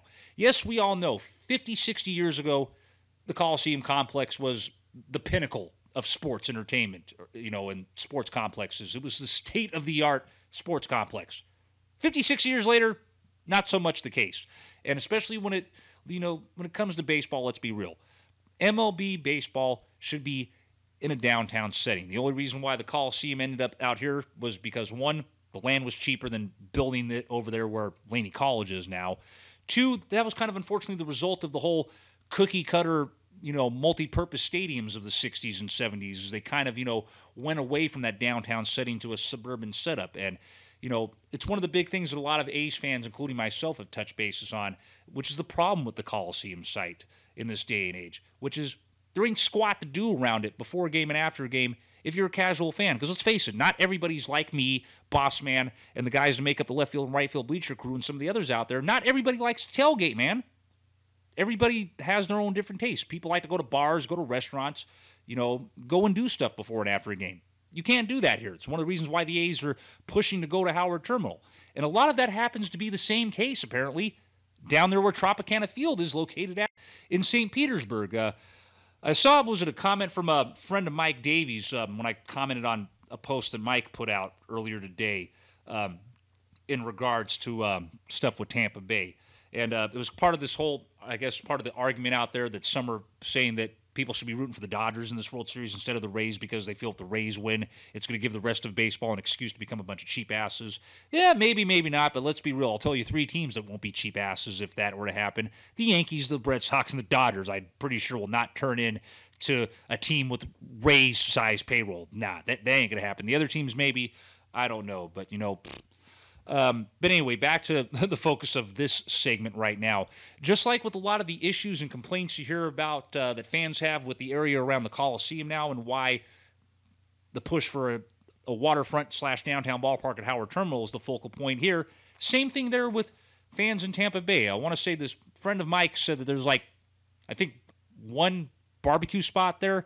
And, I've heard about this place before, too. It's apparently a dope barbecue spot, but regardless of how dope it is, I'm sorry, 1 spot is not going to cut it. It just isn't. You need to have access to stuff like, what we see down in L.A., what we've seen develop across the Bay ever since the Giants set up shop there at 3rd and King. We've all seen what they and the city have done in that little neighborhood right there. And you've seen similar setups, across baseball, the close proximity of the Gaslamp District, for example, where Petco Park is. And, it's a common thread you've seen with a lot of these ballparks that have opened up in downtown settings over the course of the last 20, 30 years, beginning with the whole trend being started by Oriole Park at Camden Yards back in Baltimore. Again, you got to make sure that you earn a great... It's location is pretty much the point I'm trying to hammer here.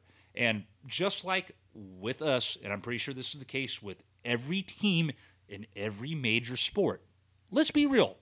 Your hardcore fans are not the people you're going to be making money off of. Oakland Athletics aren't making their money off of me. I'm a penny drop in the bucket for them. They know that I'm a guaranteed ass in the seat every year and out. Same thing with my main man, the boss man. Same thing with a lot of the guys we know out there in the left field, right field bleachers. You have that same case and those same type of fans all across baseball, all across professional sports. We aren't the ones moving the needles when it comes to making money. It's the casual fans that are doing that across sports. And obviously that seems to be the case here in Tampa Bay, that regardless if you got one good-ass barbecue joint there, given where Tropicana Field is, that's why nobody wants to mess with it and wants to go to it, because it's basically out in the boondocks there in St. Petersburg. So definitely feel that the Tampa Bay Rays need to get back on top of things and get back to working with St. Petersburg or one of those cities down there in the Tampa region, and they need to lock in their future down there. And maybe raising the Commissioner's Trophy is what can kickstart those talks into developing again down there. Because like I said, I would hate to ultimately see that team have to uproot and move to Montreal because nothing can get done down there. Again, I, like anybody else, would love to see the Montreal Expos come back, but it should not be at the expense of Tampa Bay Rays fans. So, hey, you're a Tampa Bay Rays fan and you're tuning in. If I'm you, I'm hoping your team wins the World Series and pray to hope that can possibly kickstart talks to get this Yarber Field talk started back up, or just get something started and talked back up, period, in regards to some sort of ballpark getting built down there. On that note, ladies and gentlemen, final break of the night coming at you here on A's Fan Radio. We come back, I will, of course, read your responses to the fan question of the night, which, of course, you can chime in right now and get your last input in before I get to it if you haven't done so yet. Facebook.com/A's Fan Radio or at A's_fan_radio to submit your response to the fan question of the night, which, of course, we want to hear from y'all on your thoughts on how things played out in both the AL and NLCSs. And we also want to hear from you. Who do you think is going to win the World Series and in how many games? Your responses to the fan questions of the night, and, of course, my final thought of the night coming at you when we wrap up with the final commercial break, heading into the final segment of tonight's edition of A's Fan Radio. Don't go anywhere. We'll be right back at you here on show number 278, the PlAyoff editions.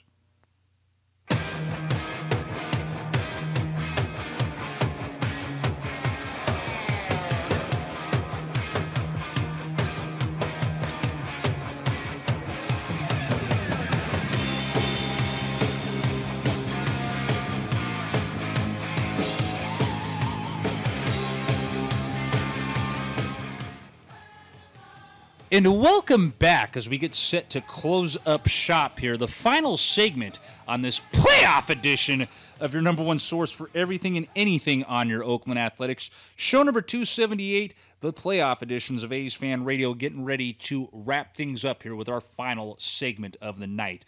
And as always, ladies and gentlemen, thank you, of course, for checking us out, as always, and supporting A's Talk from the fans' point of view. We have always loved to give you our input and our take. Sorry, by the way, as my hat collides with the mic there. Hey, we know a lot of you obviously tune in and like to listen to stuff that's done out there from, like, our good friends out there, Chris Townsend, you know, reading stuff from likes of Suzanne Slesser and others out there. But we also love and appreciate the fact that y'all like to check out and hear alternative takes on your green and gold and what's going on in the baseball and sports world in general. And hey, we might be underground, but we come hitting hard at you like a mainstream broadcast. And that's one thing I always loved and appreciate to hear from y'all out there, is how y'all know and understand that, hey, we're one of y'all. We're just like y'all out there. We just happen to utilize our means and our fandom a little bit differently than y'all, and are able to, week in and week out, bring you a professional FM quality podcast that can be a little bit foul-mouthed at times, depending on what the mood and what the talk is that's going on here at the show.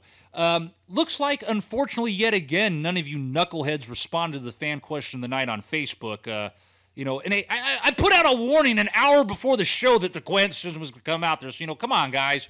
Again, more often than not, there is always going to be a fan question of the night. I'll try it, obviously, on certain shows if we end up not having one, or if I can't come up with one, giving y'all an advance heads-up notice. But I'll just put it this way. Unless you hear from me otherwise, expect a fan question of the night every frickin' show. And keep your eyes open, because usually that fan question will get posted roughly about 5 minutes after we go live, and about roughly 5 minutes after you see the tweet or post notification that we're online. So, again, y'all, come on.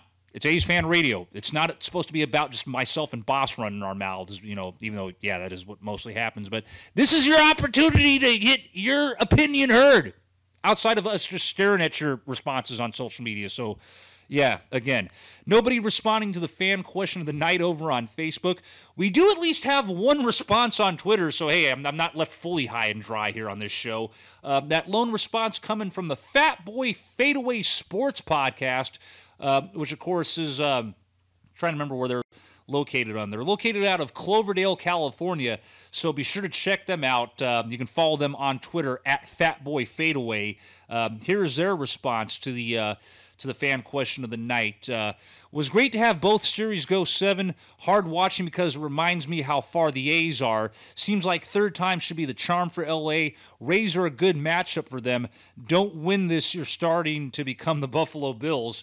And Fat Boy Fadeaway Sports Podcast has the Dodgers in 5. So that being our lone response to the fan question of the night. Of course, though, let me get an opportunity to refresh things. I'll refresh things on Twitter here as well, just in case if one of you knuckleheads somehow there without me paying attention snuck in a fan question of the night without me being a chance to look at it.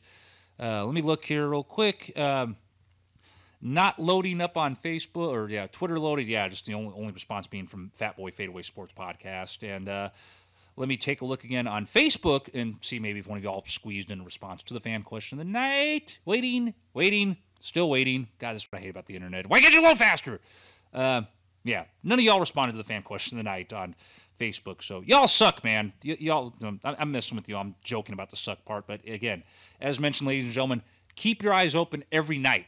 Or not every night, every broadcast for a fan question of the night, unless I say something at the beginning of the show or I post something that says otherwise in regards to that. So, yep, that's it right there. That wraps up the fan question of the night segment. And, yeah, sucks there was only one response, but hey, I guess that's what happens sometimes.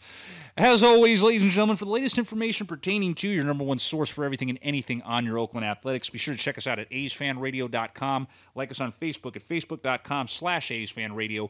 Follow us on Twitter at A's_fan_radio. And of course, for those of you that don't know, we have our own YouTube channel now. Be sure to go to the search window on YouTube and type in A's Fan Radio as one whole word, and then you, of course, at that point, will see our YouTube channel pop up. And again, our next broadcast will come at you on October the 29th, as we finally go back to doing this madness of a show on Thursdays like we normally try to do.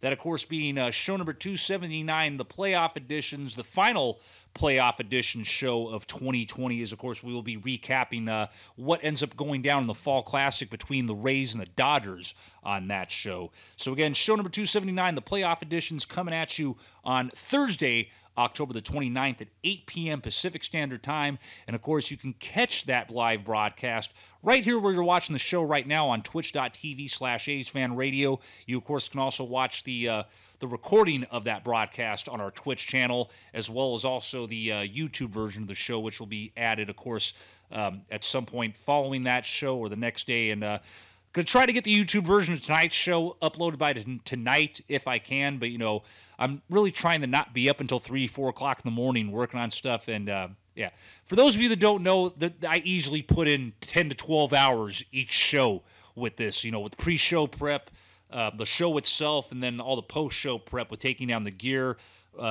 editing the finalized copy of the show, making the YouTube version of the show. Yeah, I easily put in 10-plus hours on this podcast. So for those of you looking out there that are looking into getting into this business, or for those of you that think it's just as simple as me setting up this computer, setting up these mics and all that, it takes a lot more than that.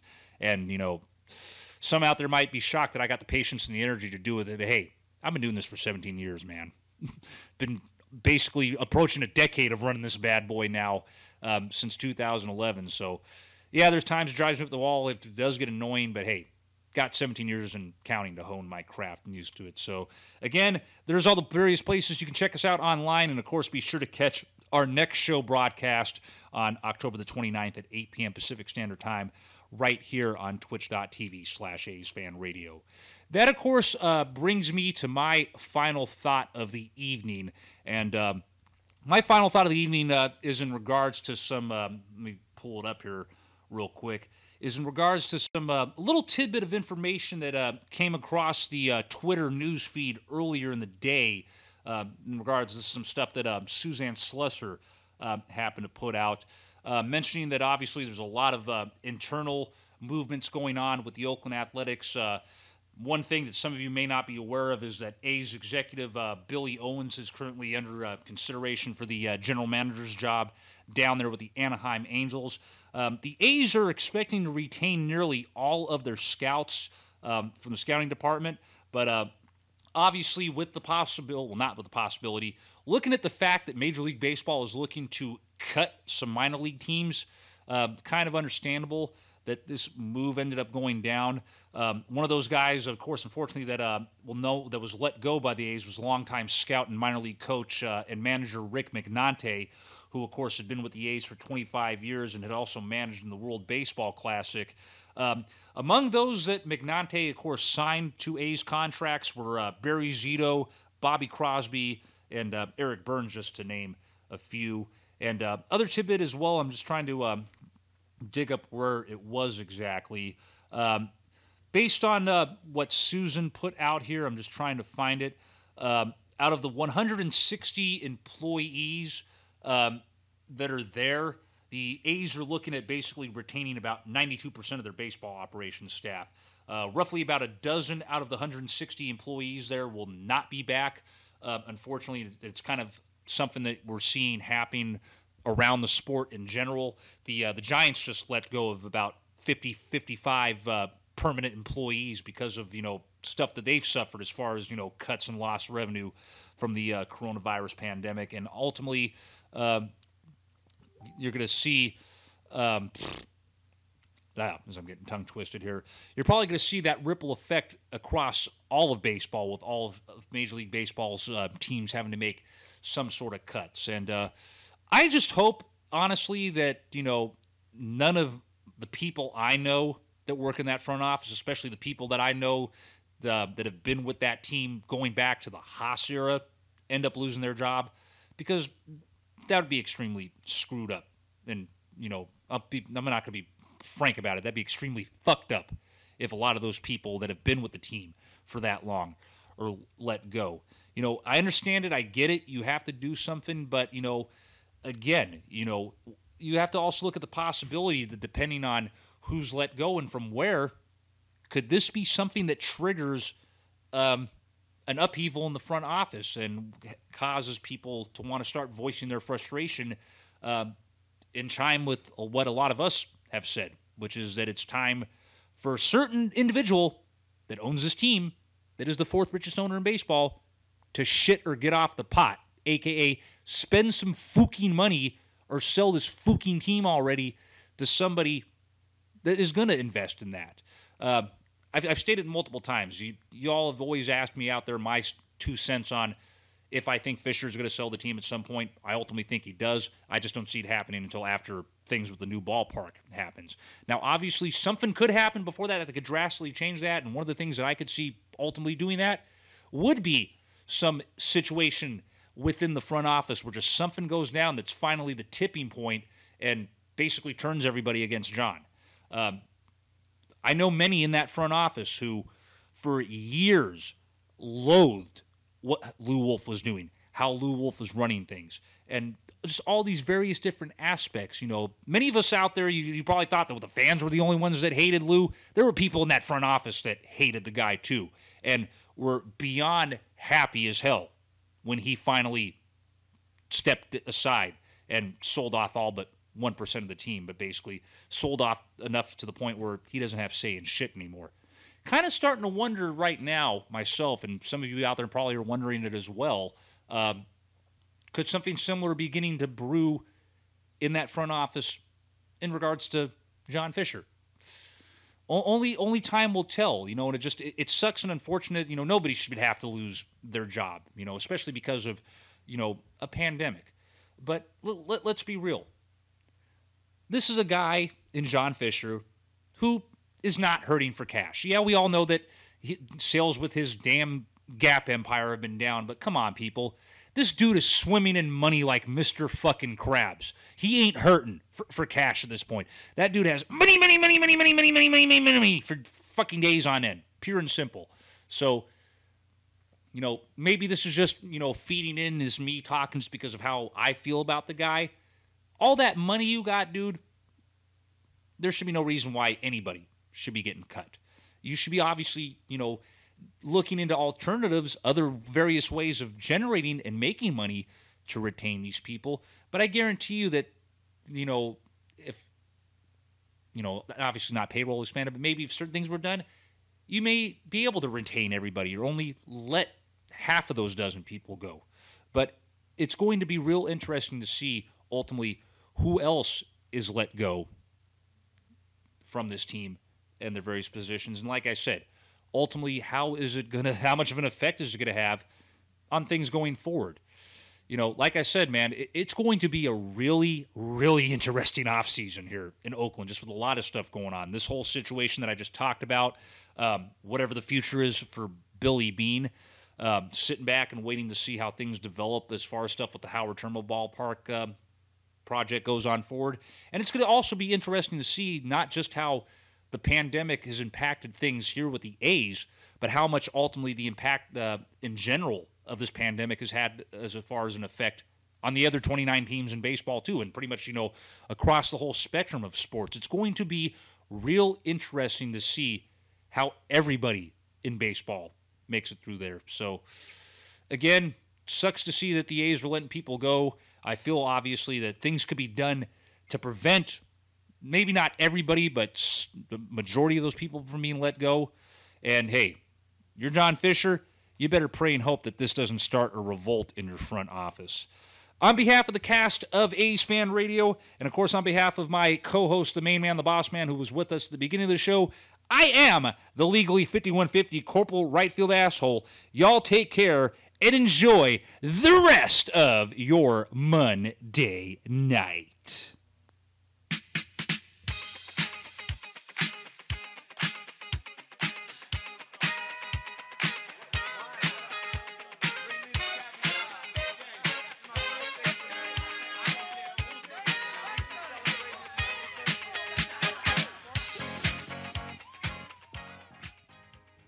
The views and opinions of our cast, our guests, and our listeners are in no way, shape, or form affiliated with the Oakland Athletics or Major League Baseball. Good night, Walter Haas. Good night, King Al. Forever screw your bowl-cut, coked-out son. And good night, Chesty Puller, wherever you may be. And hey, of course, good night to you, Auntie Dai. Sorry that the A's couldn't win for you this year, but hey, maybe you can work out something with the baseball gods so we can take it all in 2021. Take care, everybody. Thank you all again for joining us for another exciting rendition of Monday Night AFR. Screw Monday Night Raw, screw Monday Night Football. When we're on Monday night, that's who you should be tuned into.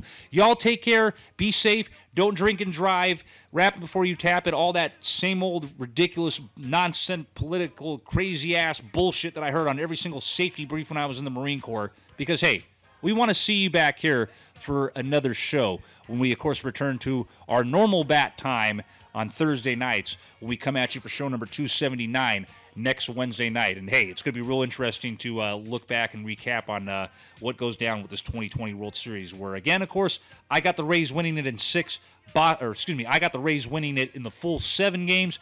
Boss has them winning it in 6 games. And, hey, it's going to be real interesting, man, and looking forward to talking about that and anything else that goes down as far as A's and baseball news between now and then. Until then, take care, be safe, everybody, and like always from this show, good night, Oakland and beyond, and as always, be sure to stay Oakland, my friends. Take care, everybody. See you next Thursday night.